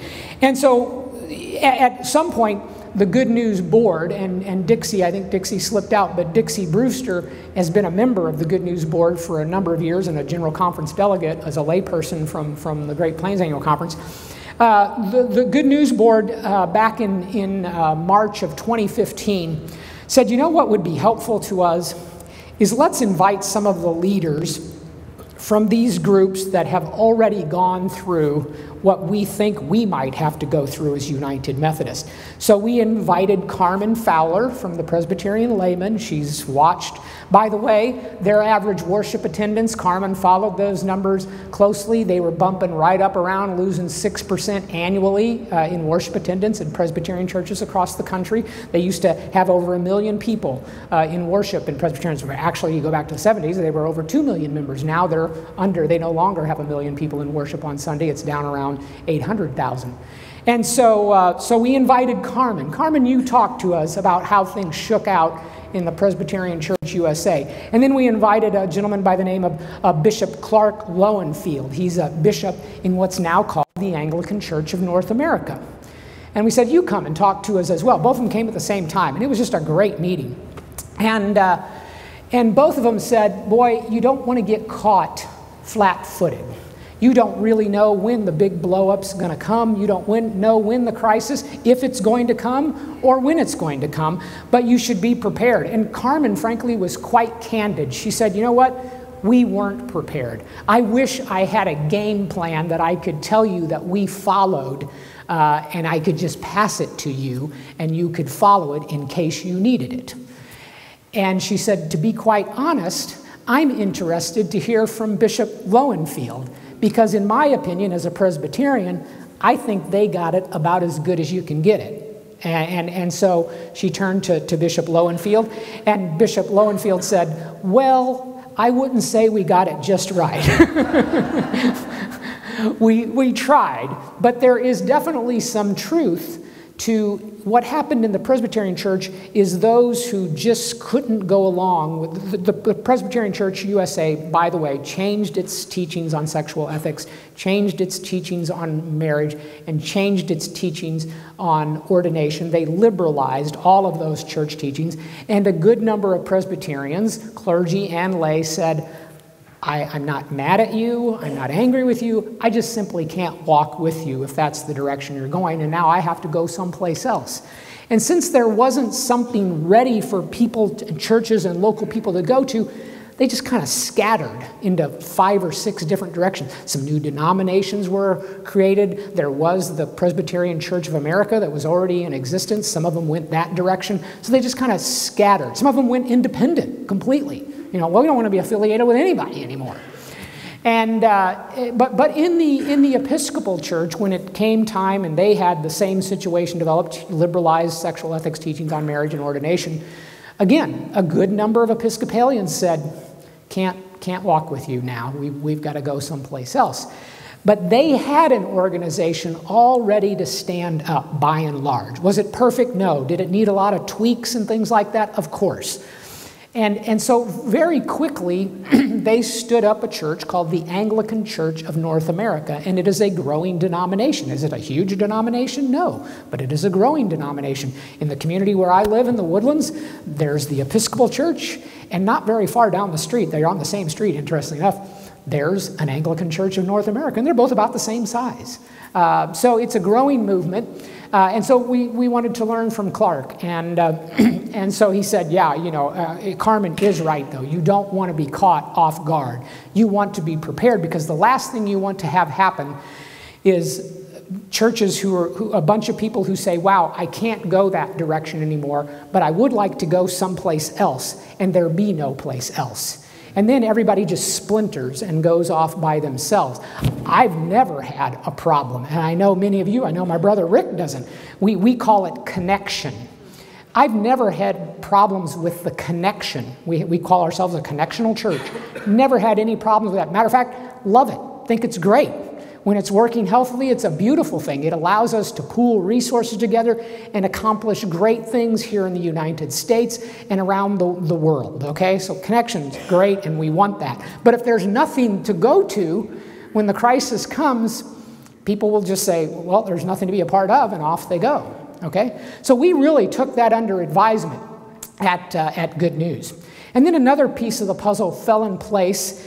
In April of 2015, a body called the Connectional Table of the United Methodist Church. They meet twice a year. A lot of people don't know much about the Connectional Table of the United Methodist Church. It is the highest administrative body of the church between the 2 general conferences, actually. There's 45 members of the Connectional Table from all around the world, representatives from every jurisdiction. We have 5 jurisdictions here in the United States. They're on the Connectional Table, and a number of bishops, about 13 bishops, serve on the Connectional Table, and the chair of the Connectional Table is always a bishop. And so in 2015, they got together in April 2015. They'd been exploring a plan for a long time, and they kind of took the challenge on themselves. They knew that this crisis was growing and growing over our sexual ethics, etc., and said, let's try and come up as the Connectional Table with a solution to solve this problem. And their solution, the name of their plan that they came up with was called A Third Way. And they decided that the best way to resolve the problem is what we in the Good News Movement, Confessing Movement, and other organizations refer to as a local option. Not pejoratively, we just think it's a good description, and I'll tell you why here, it'll become evident. The Connectional Table said, let's do this. We've got a church that is just so divided over these issues. Why don't we do this? Why don't we tweak the definition of marriage a little bit in our social principles of the teachings of our church? And we'll say this, we already say that we believe that marriage is between one man and one woman. Let's just tweak it a little bit and say, traditionally, we believed that marriage was between one man and one woman, but we also now recognize that marriage can be between two people, okay? Sounds rather innocuous, but that was the proposal, one piece of the proposal that they were going to make to the General Conference. They're putting this plan together as the connectional table, so that's one piece of it. The second piece was they said, you know what? Clergy, when they're ordained, they get ordained in their annual conferences. They don't get ordained at a big general conference. It's the annual conference that ordains our clergy. Why don't we just leave it up to every annual conference to decide whether they want to ordain openly self-avowed practicing homosexuals? So if one annual conference says, yeah, we'd like to do that, well, they'd be entitled to do that. If another conference says, no, we can't do that, they would be entitled to do that, okay? So sounds very fair.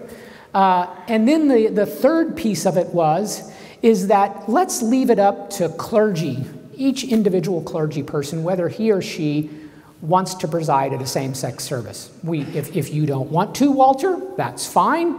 If pastor a few miles down at another local United Methodist Church wants to preside at a same-sex service, that's fine too, okay? So you see why we refer to it as a local option, is really sort of devolving the question to local folks, okay, all the way down to just a pastor.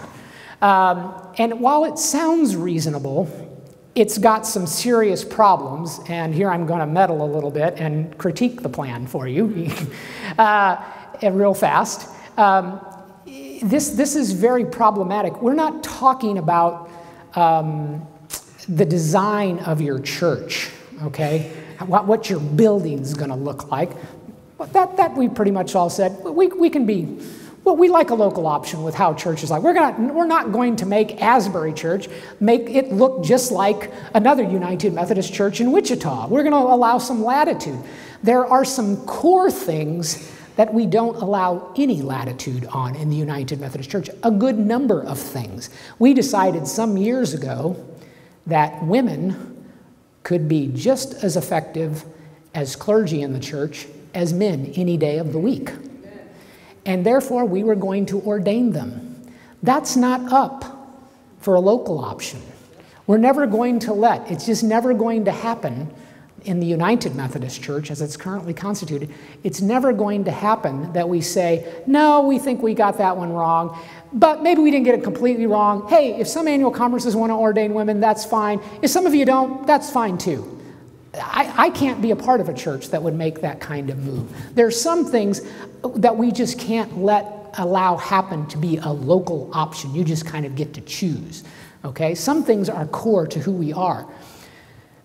The issue of marriage, who you can marry in a church.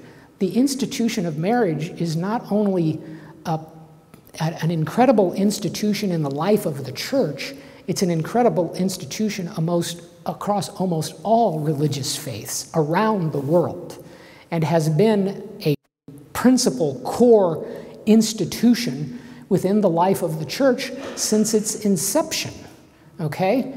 It's not a debate over the color of the church carpet. This is a fundamental issue. We have teachings in Scripture and through the history of the church on marriage. And it would just be chaos in a local community. I've been here in Wichita, and I know, just driving around, I've seen other United Methodist churches, and they're not very far from here. My guess is some of the young people of this church go to high school with some of the kids in other United Methodist churches. Can you imagine what it's like when they get together and have a conversation already in a culture that is very confused and teaches terrible things we know about sexual ethics? Can you imagine two United Methodist young people having a conversation? Well, my pastor teaches that marriage is between one man and one woman, and that I'm to be faithful in that marriage. And my sexual life can only happen within that context. And the other, United Methodist from the other church, oh, well, my pastor, we celebrate same-sex weddings. It's great. We think it's wonderful. And so you can see what kind of message, it would be a very confused message that we're sending to the wider culture around us on a fundamental question, okay? So marriage just simply isn't like some other issues where you can have a local option. We have to have unity around an issue like this, especially something that is grounded in God's word and the teachings of the church. So I digress. So we at Good News knew that this issue is coming to a head. Here, the connectional table is going to present this plan to the 2016 General Conference. And now, believe me, as I explained earlier, every General Conference, there has always been a large, fairly large group in the church who wants to overturn our teachings on marriage, our sexual ethics, and ordination standards. And they've been groups kind of like Good News, only on the progressive side, they're called caucus groups. They caucus together and they come and try and change the teachings every time. We know that they're entitled to do that.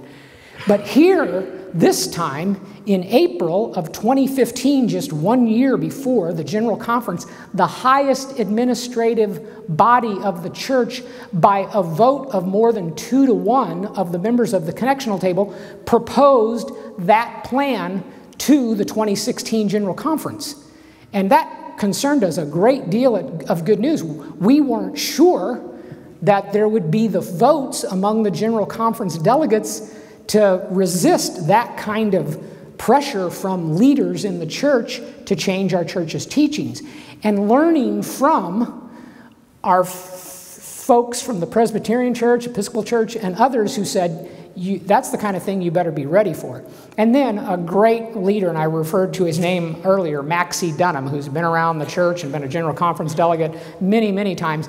Maxie just said, some of us got to get to work, and at least we got to have in our back pocket, because if that plan that the connectional table is proposing gets passed, and all it needed was 51% of the vote at General Conference, if it gets planned, Orthodox evangelicals who can't walk down that road will be expecting us, Good News, and leaders of other organizations to literally have a press conference the next day and trying to explain to a good portion of the church what we're going to do about it. And so that's the whole genesis of how the Wesleyan Covenant Association came about. We kind of deputized ourselves to start creating some bylaws and some very outlined, we didn't want to go in a lot of detail, but we wanted to be prepared if that happened at General Conference. Now, fortunately, at General Conference, the delegates didn't change it. Matter of fact, all the legislation to change it got tabled, and we just kind of, wiped our brows and breathed a huge sigh of relief that we didn't have to roll that out. We were going to call it the Wesleyan Covenant Association. We didn't want to call it a church because we don't know where it would go. It's not our place to create a new church, but we wanted an association where people, churches, and individuals could go to see if they wanted to create a new church, if that came to pass. So I'm serious. We were like delighted that nothing changed and we didn't have to do that. We knew it would be a big thing. And so we just put it on the shelf, to be quite honest. But then things started happening, and I explained them to you earlier, right after General Conference. Unfortunately, the debate didn't die down. The crisis just got worse. And so a number of leading pastors and lay people across the connection were calling us and saying, we better start moving this Wesleyan Covenant Association thing ahead, even though the bad thing didn't happen. We need to be prepared, especially if there's going to be this called General Conference. And so we had our inaugural event in Chicago, the Wesleyan Covenant Association did, in October of 2016. And I was charged with trying to find a venue and the agenda for how the conference, recruiting speakers and all of this. And here we started this, I remember it was the last week of June, to try and get ready for this conference and create a whole new organization. We wanted the organization to be within the context of the United Methodist Church. And so I remember calling around, trying to find, we just wanted a one-day conference, so people didn't have to spend a lot of money. We wanted to try and keep as many people as possible from having to have to get a hotel room as possible.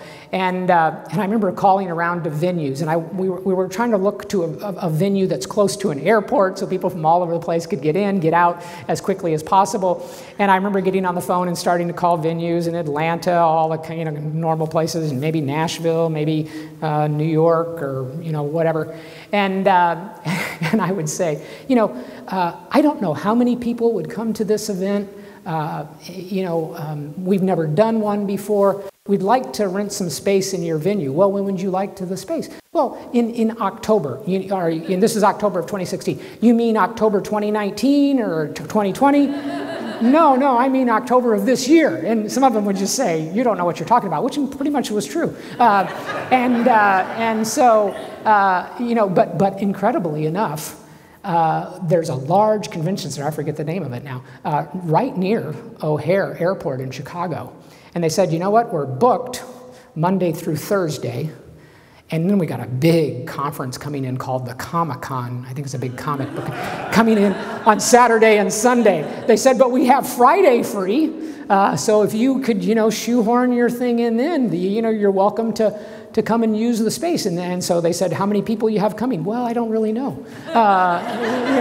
They must think this guy is we're not sure. Even if he's got the money, we don't know that we really want to allow him to do this because he seems very confused.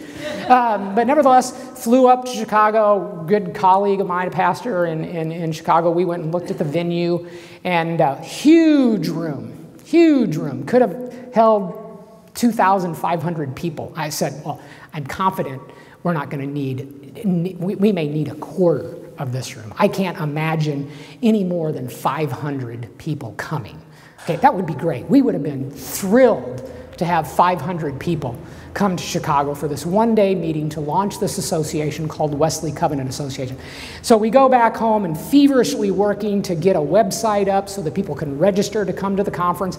I had a target date of August 1 to allow people to register to learn about the Wesleyan Covenant Association and come. We couldn't get it up. Oh, struggle. Finally get the registration form up on August 8th. Literally we're now just 2 months from the conference and we're just now letting people register. And so now we're thinking, boy, we're probably not even going to get 500.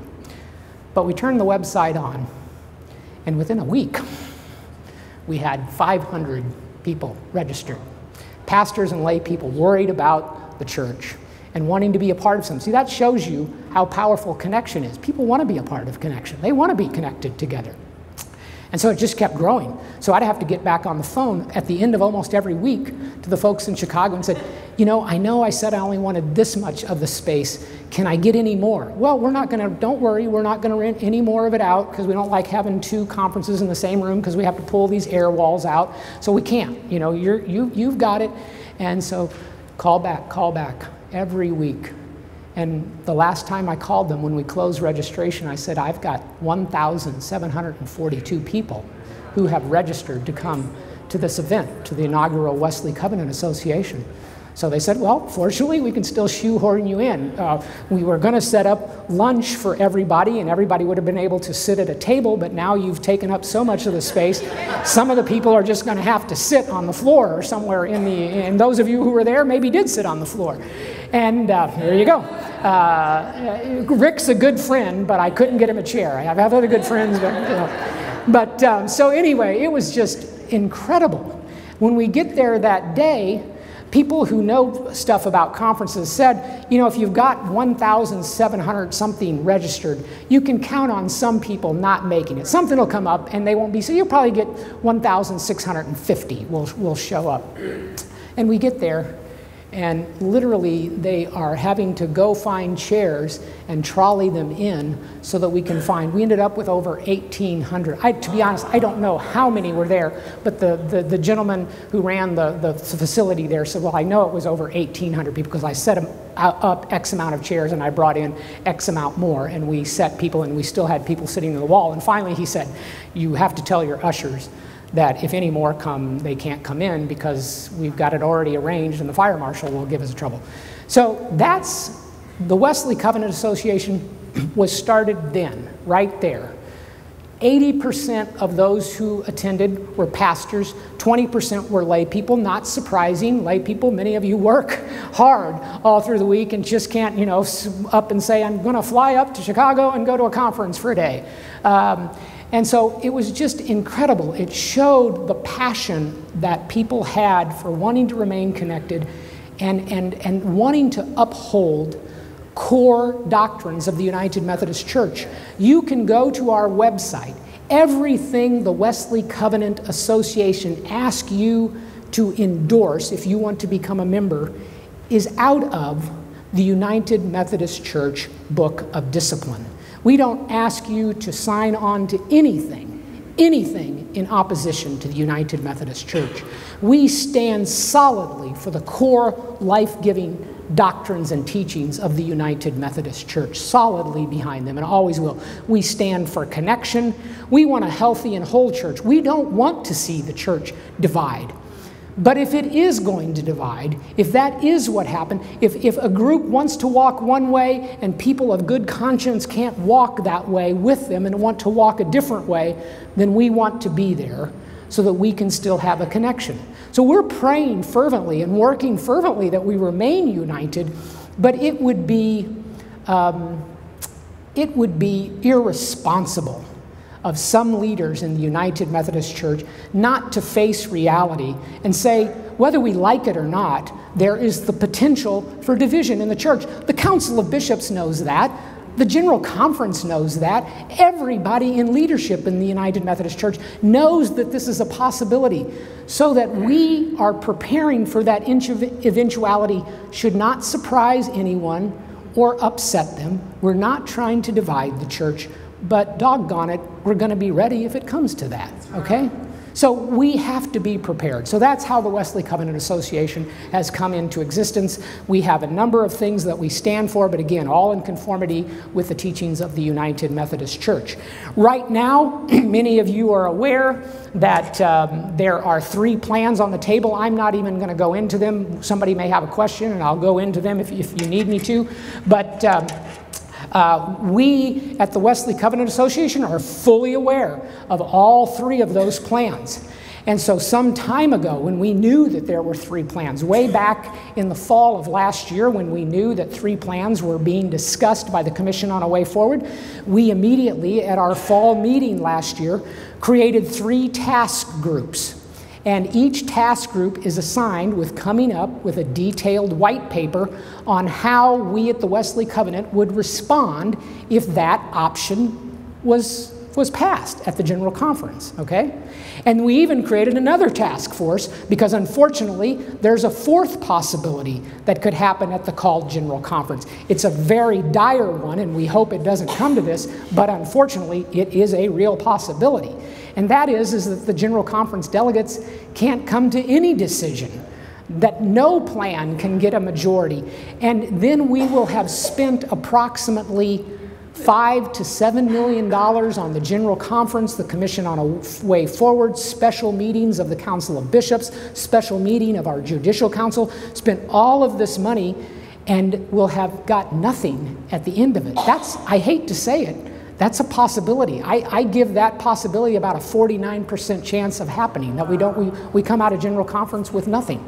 I think they'll come up with a plan. I give them a 51% chance of doing it because they all know that if they don't, I'm not saying the plan they come up with might be a good, it might be a bad plan, but I think they'll get a plan because it would just be a disaster to have spent all that money and we all walk away from St. Louis, which is where the General Conference will be, with nothing, okay? So we're ready. I'm not going to go into detail of those plans. We get charged with being divisive and schismatic for simply preparing for what might possibly happen. People, well, told you, see, Wesley, the Covenant, they're already planning to do this or that. Well, of course we are. Of course we are. But for some reason you get charged as being schismatic for planning for very, very potential realities. Again, we would be irresponsible if someone wasn't doing that. So that's one thing that we're doing right now at the Wesleyan Covenant Association. We're trying to start Wesleyan Covenant Association chapters in every annual conference. So if it comes to it, we're ready to stand things up. We already have 25 annual conferences that have Wesley Covenant Association chapters. We have 5 to 10 more that are in the process of becoming chapters. And so we're encouraging that, and folks are coming right along. This is literally a grassroots movement. I want to remind you that. When the organization formed in Chicago, they hired a search firm to find a president. They wanted to find a good president, and they hired a great one, Reverend Keith Boyette. He's actually been one of the members of the Judicial Council, served on the church's Supreme Court, was an attorney before he came into the ministry. Very successful minister, planted a church in Virginia, served it for 19 years. He'd still be there today had not the Wesley Covenant Association asked him to be the president of the organization. And so he comes with a wealth of knowledge, a wealth of experience in the United Methodist Church, passionate about the United Methodist Church, was raised since he was a little boy in the United Methodist Church. So he's just the kind of guy you want to have lead the Wesley Covenant Association. And so we really, this is such a grassroots movement that we didn't get our president until the middle of July last year. For a while, he was the only employee of the Wesley Covenant Association. He hired a tremendous executive assistant by the name of Teresa Marcus. She does so much work. And then I came on in the middle of October, and we have been traveling around the country. We've been in, I think, somewhere between 12 and 15 annual conferences since January, doing just these kind of events that Rick helped plan here, visiting tons of United Methodists, tons of laity who are becoming aware that, wow, this could affect my local church, and I want to know what's going on. And so it's a very quickly growing, rapidly growing movement within the United Methodist Church, the Wesley Covenant Association is. And so we will be ready on the other side of the special called convened general conference. We don't have general conferences that are special called very often. We've only had one other one, and that was just to kind of tidy up some things when we became the United Methodist Church way back in the late 60s, early 70s. So this is truly an unprecedented time that we are in, and the Wesley Covenant will be able, easily, on the other side of the conference, to say how we will respond based on what the General Conference decides, okay? I want you to be assured of that. So, that's a primer on the Wesley Covenant Association, how we got where we are today. If you have any questions, specific questions about the Wesley Covenant Association or the plans that are being mooted around the church right now, that the Council of Bishops literally is having a meeting that will convene, I think, Sunday or Monday this weekend. And they will be meeting for 4 days. And we will be very interested to what they say after they finish that meeting. And then there's a special called meeting of a judicial council meeting to take up a case that pertains to all of these matters. And they'll be meeting on May the 24th. So a lot of developments will happen here in May in the life of the United Methodist Church. And we can get into those if that's where you want to go. If it's not where you want to go, that's fine. So I'm going to turn it over. Susan, thank you so much, Susan, for helping. I'm going to turn it over to questions. Hey, Walter, will you define those terms real quick, though, again? The evangelical orthodox terms? Okay. Just quickly. Yeah. Very quickly. When I evangelical, matter of fact, Rob and I's book, we were happy to take the term. They called and said, would you be willing to represent the evangelicals? Sure, we'd be happy to represent. And I get why they ask it that way. They even wanted to know if we'd be willing to put the word evangelical on the book. That's because, in fairness to them, they know that even some evangelicals in our culture today don't like referring to themselves as evangelical anymore. Unfortunately, the term has kind of got hijacked into the national politics, and now many good evangelical people are reticent to even describe themselves as evangelical because they think unchurched people then pigeonhole them and think they're this kind of person because they call themselves an evangelical. And that's very unfortunate. I just take it as a challenge. It just means I have to work all the harder to help people understand what the word really means. And it's a New Testament word, of course. It's from the Greek word euangelion, which means the good news. And we all know who the good news is. It's Jesus. It's not some political figure or anybody. It's Jesus is the good news. And our job is to go and tell people the good news of Jesus Christ. And so I'm happy to be an evangelical. And that's all we mean when we use the phrase evangelical, okay? Orthodox is a term that many people in the church, particularly clergy, have been using to describe themselves. Some of them as a replacement for the term evangelical, some as an additional identifier. And orthodox is another one of those great words from the Greek language. It makes me think of my big fat Greek wedding. You know, everything is, you get a little Windex out. And so orthodox simply means right believing, okay, right believing. And it's a term that the church has, that not just the United Methodist Church, but the Church Universal has used for centuries. Many centuries, and we have some core doctrinal teachings. One of our core doctrinal teachings is the atoning sacrifice of Jesus Christ on the cross. That's another one that's not up for a local option. If you're going to be a United Methodist, you don't get to decide, well, you know, maybe not. I'm going to take the local option on that one and say, not so much. No, it's core to who we are, and if you want to be a part of this, you have to confess that doctrine. And it's an orthodox doctrine. It's right believing, to believe that Jesus Christ is your Lord and Savior because of his atoning sacrifice on the cross. So a lot of us use that term to describe who we are. And then, of course, the term conservative, we're not trying to identify with any political party. That has nothing to do with how the term is used in the church.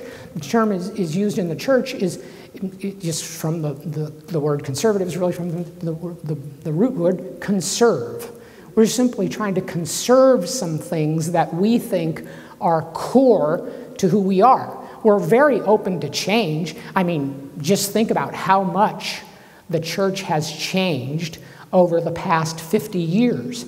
My guess, and this is no indictment or no criticism at all, my guess is 50 years ago, the worship experience in this local church would have been different than it is now. And that's okay. That's okay. We need to change sometimes. Our goal is to reach out to people and, you know, share the good news of Jesus Christ, and we have to update that for our time and place, and that's fair. But some things we have to conserve. They're so important, they're not up for change. And so that's what I mean when I use those terms, conservative, orthodox, evangelical. Okay? So Susan's going to turn it over, and I think we got one question right here immediately. Questions, not speeches. Steve Morgan, clergy. Mm-hmm. Are any of the plans being developed consistent with the beliefs and values of the WCA?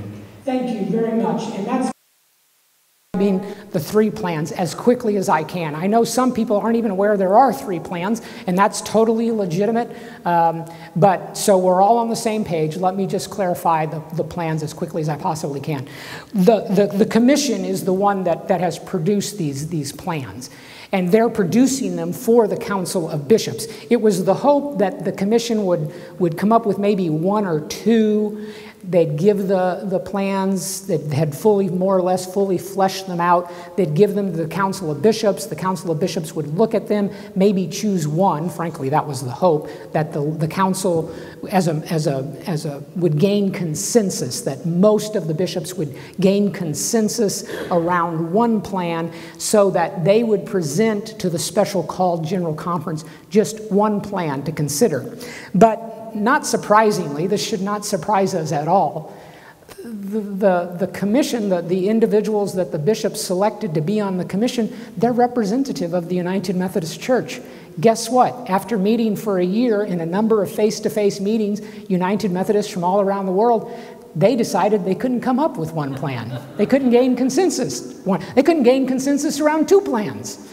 So they offered 3 plans.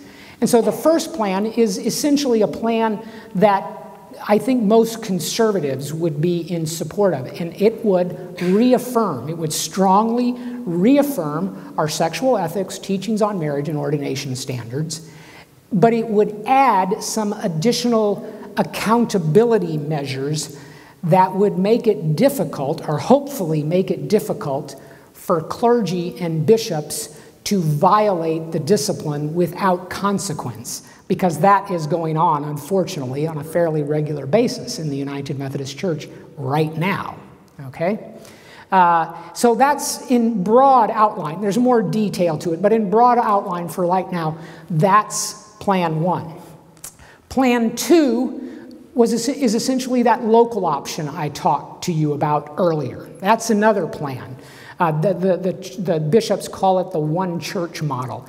By the way, that's not a plan that the most ardent progressives like, okay? They don't like that plan. And a matter of fact, some of the most ardent lesbian, gay, bisexual, transgender, queer caucus folks, and I need to stop here.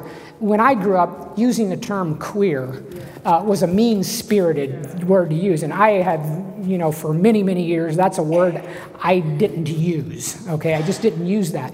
But the folks in that community now, they're actually adopting that word. It's kind of like a badge. If that's what people call us, we're going to be that. And so now you have new groups forming in the church.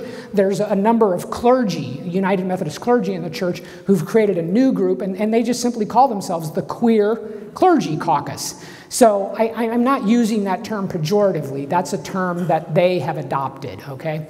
And so they really don't like that second option. They don't call the plan the local option. They call it the Jim Crow option. Because for them, and you have to see it, they're social justice warriors. They want to convert the likes of me to see what is really truly justice for LGBTQ people. And so they have no intention of leaving, by the way, the United Methodist Church. Their goal is to change us. And you have to at least tip your hat to them for their perseverance, and their dedication to their cause, okay? So they look at this plan, and some of the centrists who propose the plan are kind of shocked at how harshly the plan gets critiqued by these progressives. I've heard they have some great rhetoricians, and I mean that in a good way. They are just really good speechifiers. And I heard one member of that caucus say, you know, it would be akin, that plan is akin to like President Johnson back in the 1970s calling Martin Luther King to the White House and saying, hey, Martin, man, I'm really with you. I think your battle for civil rights for African Americans is right on. But, you know, some people in some states aren't so big on it. Why don't we work out a fair plan? Wouldn't it be fair if we allowed people in some states to go ahead and discriminate? They've been doing it a long time, and you know, let's let them discriminate against African Americans in some states, but in some states we'll say we're not going to do that any longer. And so those states that are willing to say we're not going to discriminate anymore, that's fine for them. But those that want to, well, they can continue discriminating. That's a fair local option, isn't it? Well, the folks on the left in the United Methodist Church say, that's a Jim Crow plan. Nobody would have ever in their right mind proposed that to Dr. Martin Luther King. And of course, he would have got up and walked right out of the room. And so these folks really do not like that second option. And then finally, there's a third option. And it's called the multi-branch option. I'll just be honest, it's convoluted, and it'll take me a second to explain it. It would leave in existence something that might be called the United Methodist Communion. To kind of think of it a big umbrella. I'm going to mix the metaphors here in a second because you just have to. So you'd have a United Methodist Communion, and underneath that there would be some things that we maybe all could say we're okay with existing for everybody. So you'd have the same, you'd still have a council of bishops of the whole communion. Our current bishops would still be the bishops of the whole communion. Everybody likes the United Methodist Committee on Relief. It does great work. Anytime we had a terrible hurricane down in Texas, and we were very thankful that United Methodists all around the country immediately started giving to UMCOR, and it really helped all through the Gulf area of Texas to recover from the hurricane. We're still getting money from the church for that, and very thankful for it. It's one of the great things about connectionalism. And then there's pastors are very thankful for our General Board of Health and Pension Benefits, which is now called WestPath. And we all appreciate that there's some group, General Church, where all the funds are going, they're investing it so that we can have pensions when we retire. So we'd leave that in existence too, maybe. And maybe couple other things. But then below that, there would be, and here I'm going to mix the metaphors, you'd have silos underneath the big umbrella. One silo would be for people like me who describe themselves as conservative Orthodox evangelicals, and because of their commitment to certain doctrines, core fundamental doctrines of the church, believe a certain way about our sexual ethics and teachings on marriage and ordination standards. And we could all be over there in that silo. In the middle could be those people who are like, well, you know, we're going to leave it up to whoever, do what's best in your own eyes. And you can be a part of our church silo in the middle. And over here could be those folks who are ardently for full inclusive rights of all LGBTQ people, and they could live in a silo. So we'd all fall under the umbrella, but we'd all be separated in a way too. And we wouldn't have to commingle our funds and support things that we couldn't in good conscience support. Again, a plan on paper that sounds, I'm going to stop there, I'm not going to critique the plan. You ask, is there a conservative plan? So there are all three of the plans. The plan one is the conservative one. Okay? Anybody else with a question? I think you probably partially answered this, but I don't understand why the progressive group in this church doesn't back off and form their own denomination. I think this is a power grab, and they're trying to hijack the basic beliefs of the fundamental Methodist Church. Your question is one that has been asked for, I would say, at least going to the 1990s. Why don't progressives, if they don't like the church's teachings, and after time and time again of trying to get the church to change its teachings, why don't they just go off and form their own denomination?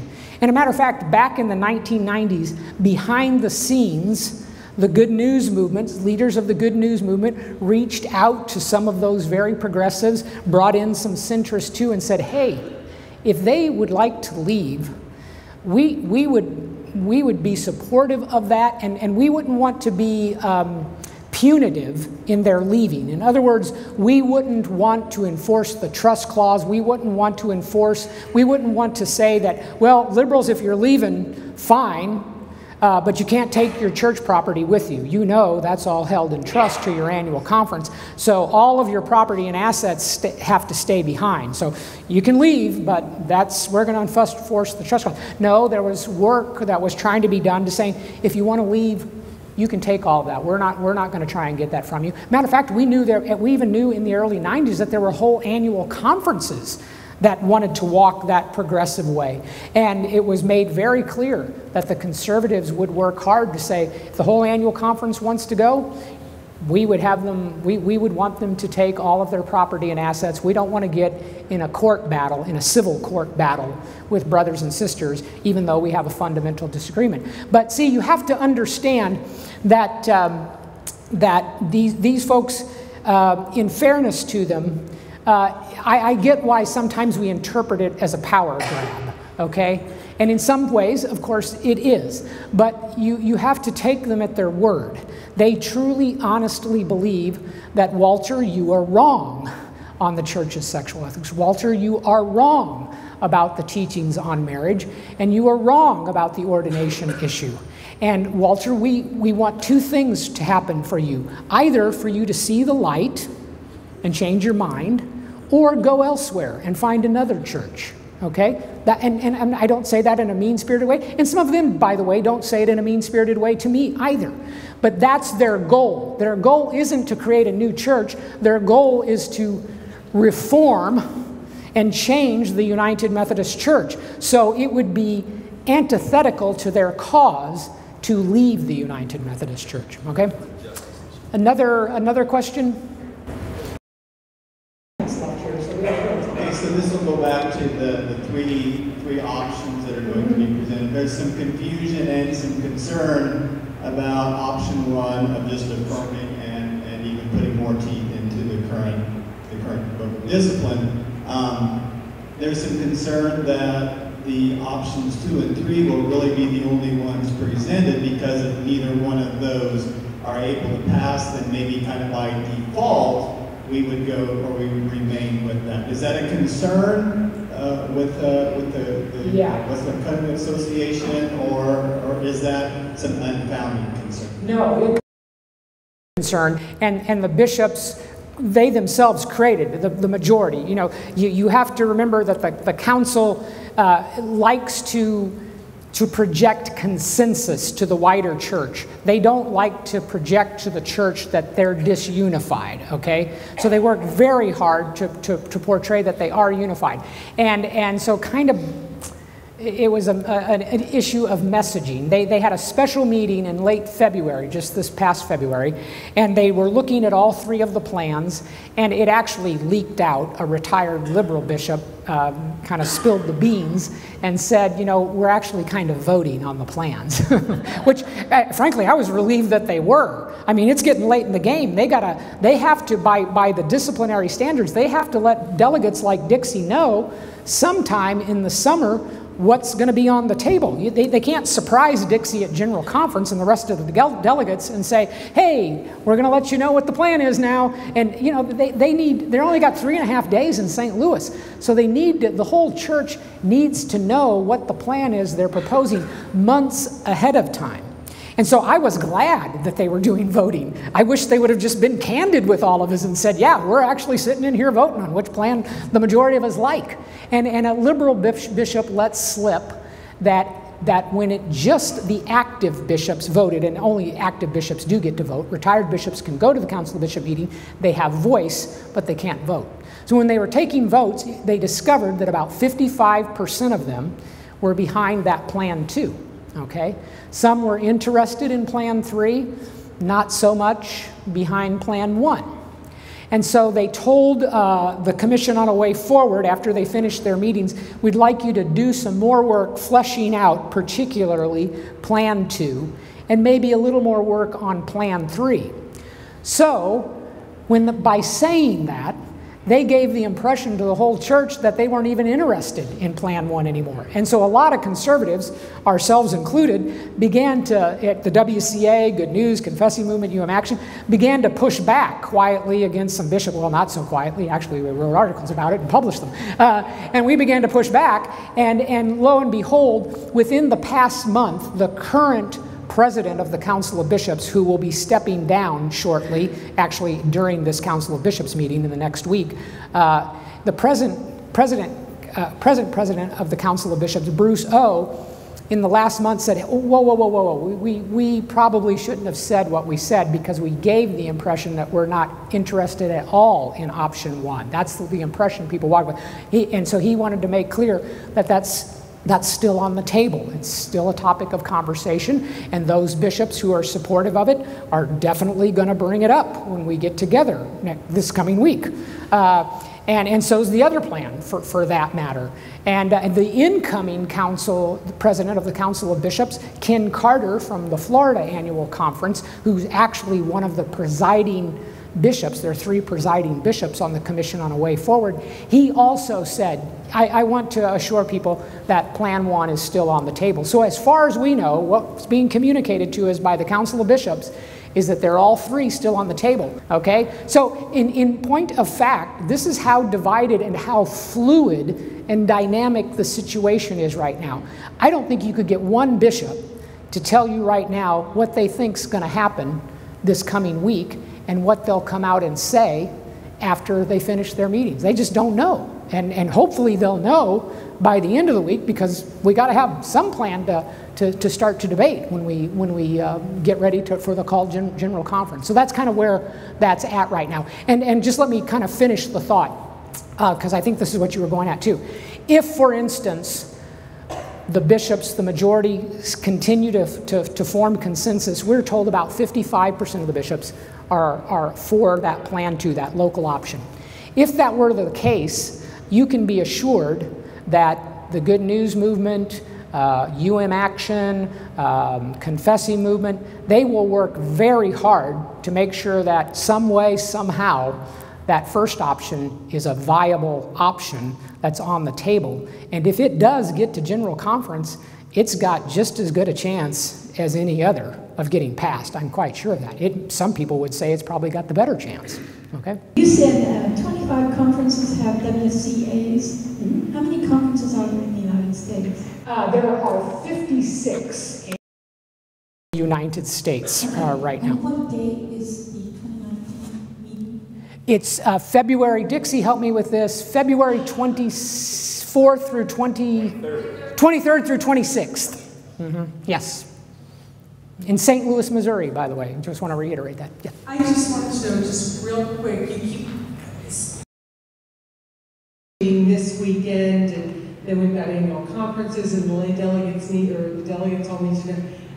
How many times do the bishops meet? Can they keep changing their minds and then letting the delegates know again? Like how many times can all this go round and round and round? That's a great question. It's actually kind of in some ways a polity question. The Council of Bishops schedules 2 regular meetings every year. They have one spring meeting. They tend to meet in late April, early May, once a year. And then they meet in the fall, late October, early November. Because of the crisis we're in, they had an additional meeting in late February. And they'd probably meet more often. It's just incredibly expensive. I mean, it's really, my guess is they're spending over $500,000 every time they get together. And I say that because we fly, all of the bishops wherever they're at. And sometimes our Council of Bishops meets in Germany or somewhere in Africa or in the Philippines, okay? And so you're flying lots of people all over the place. And it's just not the council who goes. Some of their staff goes with them. The council, of course, has a staff that works for them. And then they've got, hotel rooms that they got to book. They've got meeting rooms, all kinds of resources that go into having a meeting. You just can imagine if you're a bishop in the Congo, in North Katanga, and the bishops, they're meeting in, I think, is it Chicago? I'm pretty sure, yeah, they're meeting in Chicago starting tomorrow. Well, it might take you 3 flights to get to Chicago from the Congo. So these are very, very expensive endeavors, so they just typically meet twice. So, and when they do, to get real to the nub of your question, I highly doubt if they reach a conclusion at the end of this meeting, the likelihood that they will change it is not high. And a matter of fact, by discipline, there's a point in which they can't change it. They literally have to have their plan in what is called legislative form. So they have to show every delegate, this is the line I'd like to strike out of the discipline to make this plan implemented. Here's the words that would be added to the discipline. And that's going to be a huge task, particularly if for some reason they rallied around Plan 3.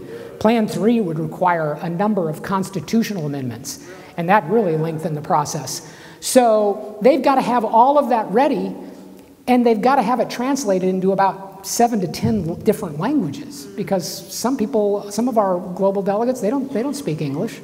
And so they've got to have that out to they've got to have it to the Commission on General Conference no later than July 8th. So the plan has to be in legislative form no later than July 8th. Then the Commission on General Conference will get it translated and send it out to all of the delegates.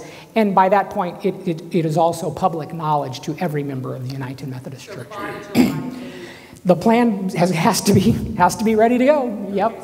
So that we should know what they think. Sometime after July 8th, we will definitively know. We're told, and we're told quietly, some bishops say that after this meeting that they're having literally this week, that maybe 4 or 5 days afterwards, they'll say, here's where we are. We don't have the plan in legislative form, but we can tell you what we're going to be proposing.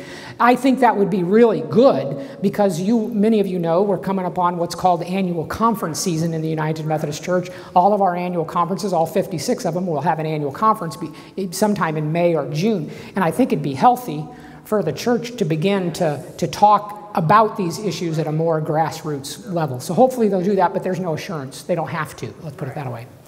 You mentioned that there are about 35% of United Methodists are African. I just wondered, to what degree is the WCA able to have some conversations with African United Methodists about these issues? Do you have very many members that aren't Africans? Yeah, great question.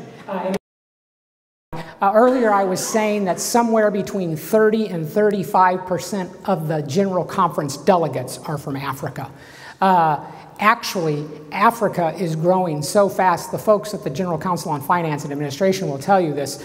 They like just incredible growth. And so the actual number of members in Africa, they think, is somewhere around 40% of the whole church. So it's quite possible, friends, that literally by 2020, in just a couple years, there will be more members of the United Methodist Church in Africa than there are in the United States. It's just simply the world they live in is very different than the world we live in. They don't have access to some of the resources we do. Sometimes we get in our head that Africa's just one big homogeneous, whole continent like the United States. But of course, we always have to remind ourselves it's actually a bunch of nations, different. And so some of them can't even communicate with. They do no better communicating with one another than we do with them, because they speak totally different languages. They do things a little differently. They have different laws in their nations and so forth. And so they're really challenged, but still they're growing. And so, yeah, they're going to be with us. So to get to your question, yes, we have 3 very well thought of, widely known African leaders, not just in their own annual conference, not just in their own country, but are known widely around the continent of Africa. All 3 of them happen to be pastors, and they are members of our WCA council, participate regularly, write for us, and so they're on our council, and we're starting to get a number of members. We do have members who join in Africa. We charge on a sliding scale generally about $10 for a membership for an individual to join in Africa. It's $100 if you want to join as a lay member or a clergy member. If you're retired clergy, you can join for $50, and if you're going through course of study or seminary, you can join for $25 and become a member of WCA, okay? So yes, we do, and a matter of fact, the bishops in Africa are very interested about the WCA and are reaching out to us to learn more about it. You could see why they would reach out to an organization like WCA. Many, not all, but many of our folks in Africa, at least their understanding of our doctrine and our social ethics match where a lot of conservative orthodox evangelicals in the United Methodist Church are. So we have some alliances, not on everything, but on a number of things. Well, folks, it's 12:04. I went past the hour. I'd be more than happy to take questions out of the narthex. If you'd like to buy a book, that's fine too. I'll be out there for that. I'm going to creep to the back, and I'm going to let my brother Rick close us out. Thank you so much once again for taking the time to come. I really appreciate it. All right. I don't know if this thing's working anymore. I think my batteries are gone. There. Thank you. Okay. Friends, we have honestly just scratched the surface. There is a lot more. But here's something. Here's the deal. And I've said this everywhere, is Jesus is still on the throne. All right? And we're called to be faithful. Just as faithful as we can be, without being in a person's face necessarily or that type of thing, but also that we stand on the solid rock, who is Jesus. And we stand and uphold the authority of Scripture. We believe in the Lordship of Jesus Christ. And there are some things that are ultimately, in essence, not up for debate, where we can debate them, but they're not to be compromised. And so that's why we hold to some of these things. And we try not to do that mean-spirited in any way, and we're accused of that. I get that all the time. And yet, at some point you got to stand for something. And so we seek to do that. Just so you know, We're seeking to form a WCA chapter in this area, and we'll be getting some information from Keith Boyette and Dixie. I'll probably be in conversation with you a little bit more. I pray for Dixie. She took a lot of heat back at the jurisdictional conference when she stood up and said, tell me about this decision that you just made with regards to Bishop Oliveto. Is this legal or not? And, you know, so when you take a stand like that, that's pretty tough going. And so, Dixie, we still pray for you, but yet we're very thankful for you, so bless your heart. Also, you know, we've got some renewal things. We've got a renewal page on Facebook. If you're interested in that, you can see me about that. If you have other questions, you can contact me here at the church or email rick.just. There is a just in this church. There's two right now. There's three. rick.just@asburychurch.org if you have some questions there and so forth. But we really appreciate Walter being with us today. Kevin and Rod, I need your voices up here to help us sing. You'll have to turn these mics on. And because we're going to sing one more song, and the words will be up there on the screen, Kevin. But we can't close without singing a Wesley song, all right? And there's a song that Charles wrote. In fact, there's thousands of songs that Charles wrote. But we're going to stand and sing, "And Can It Be?"